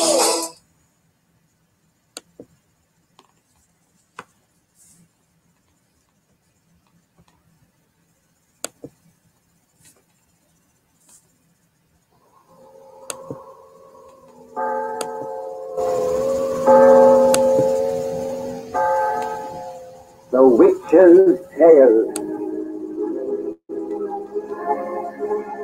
And there was Lights Out also, yeah. The Fascination of the Eerie. Lights Out is the one Bill Cosby did that routine about that creature that ate Detroit or whatever. They're waiting for you now.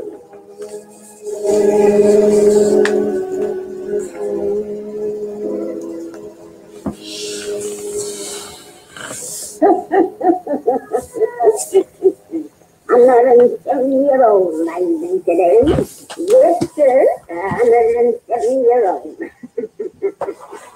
Well, it's time for us to hear up another of our pretty little good time stories.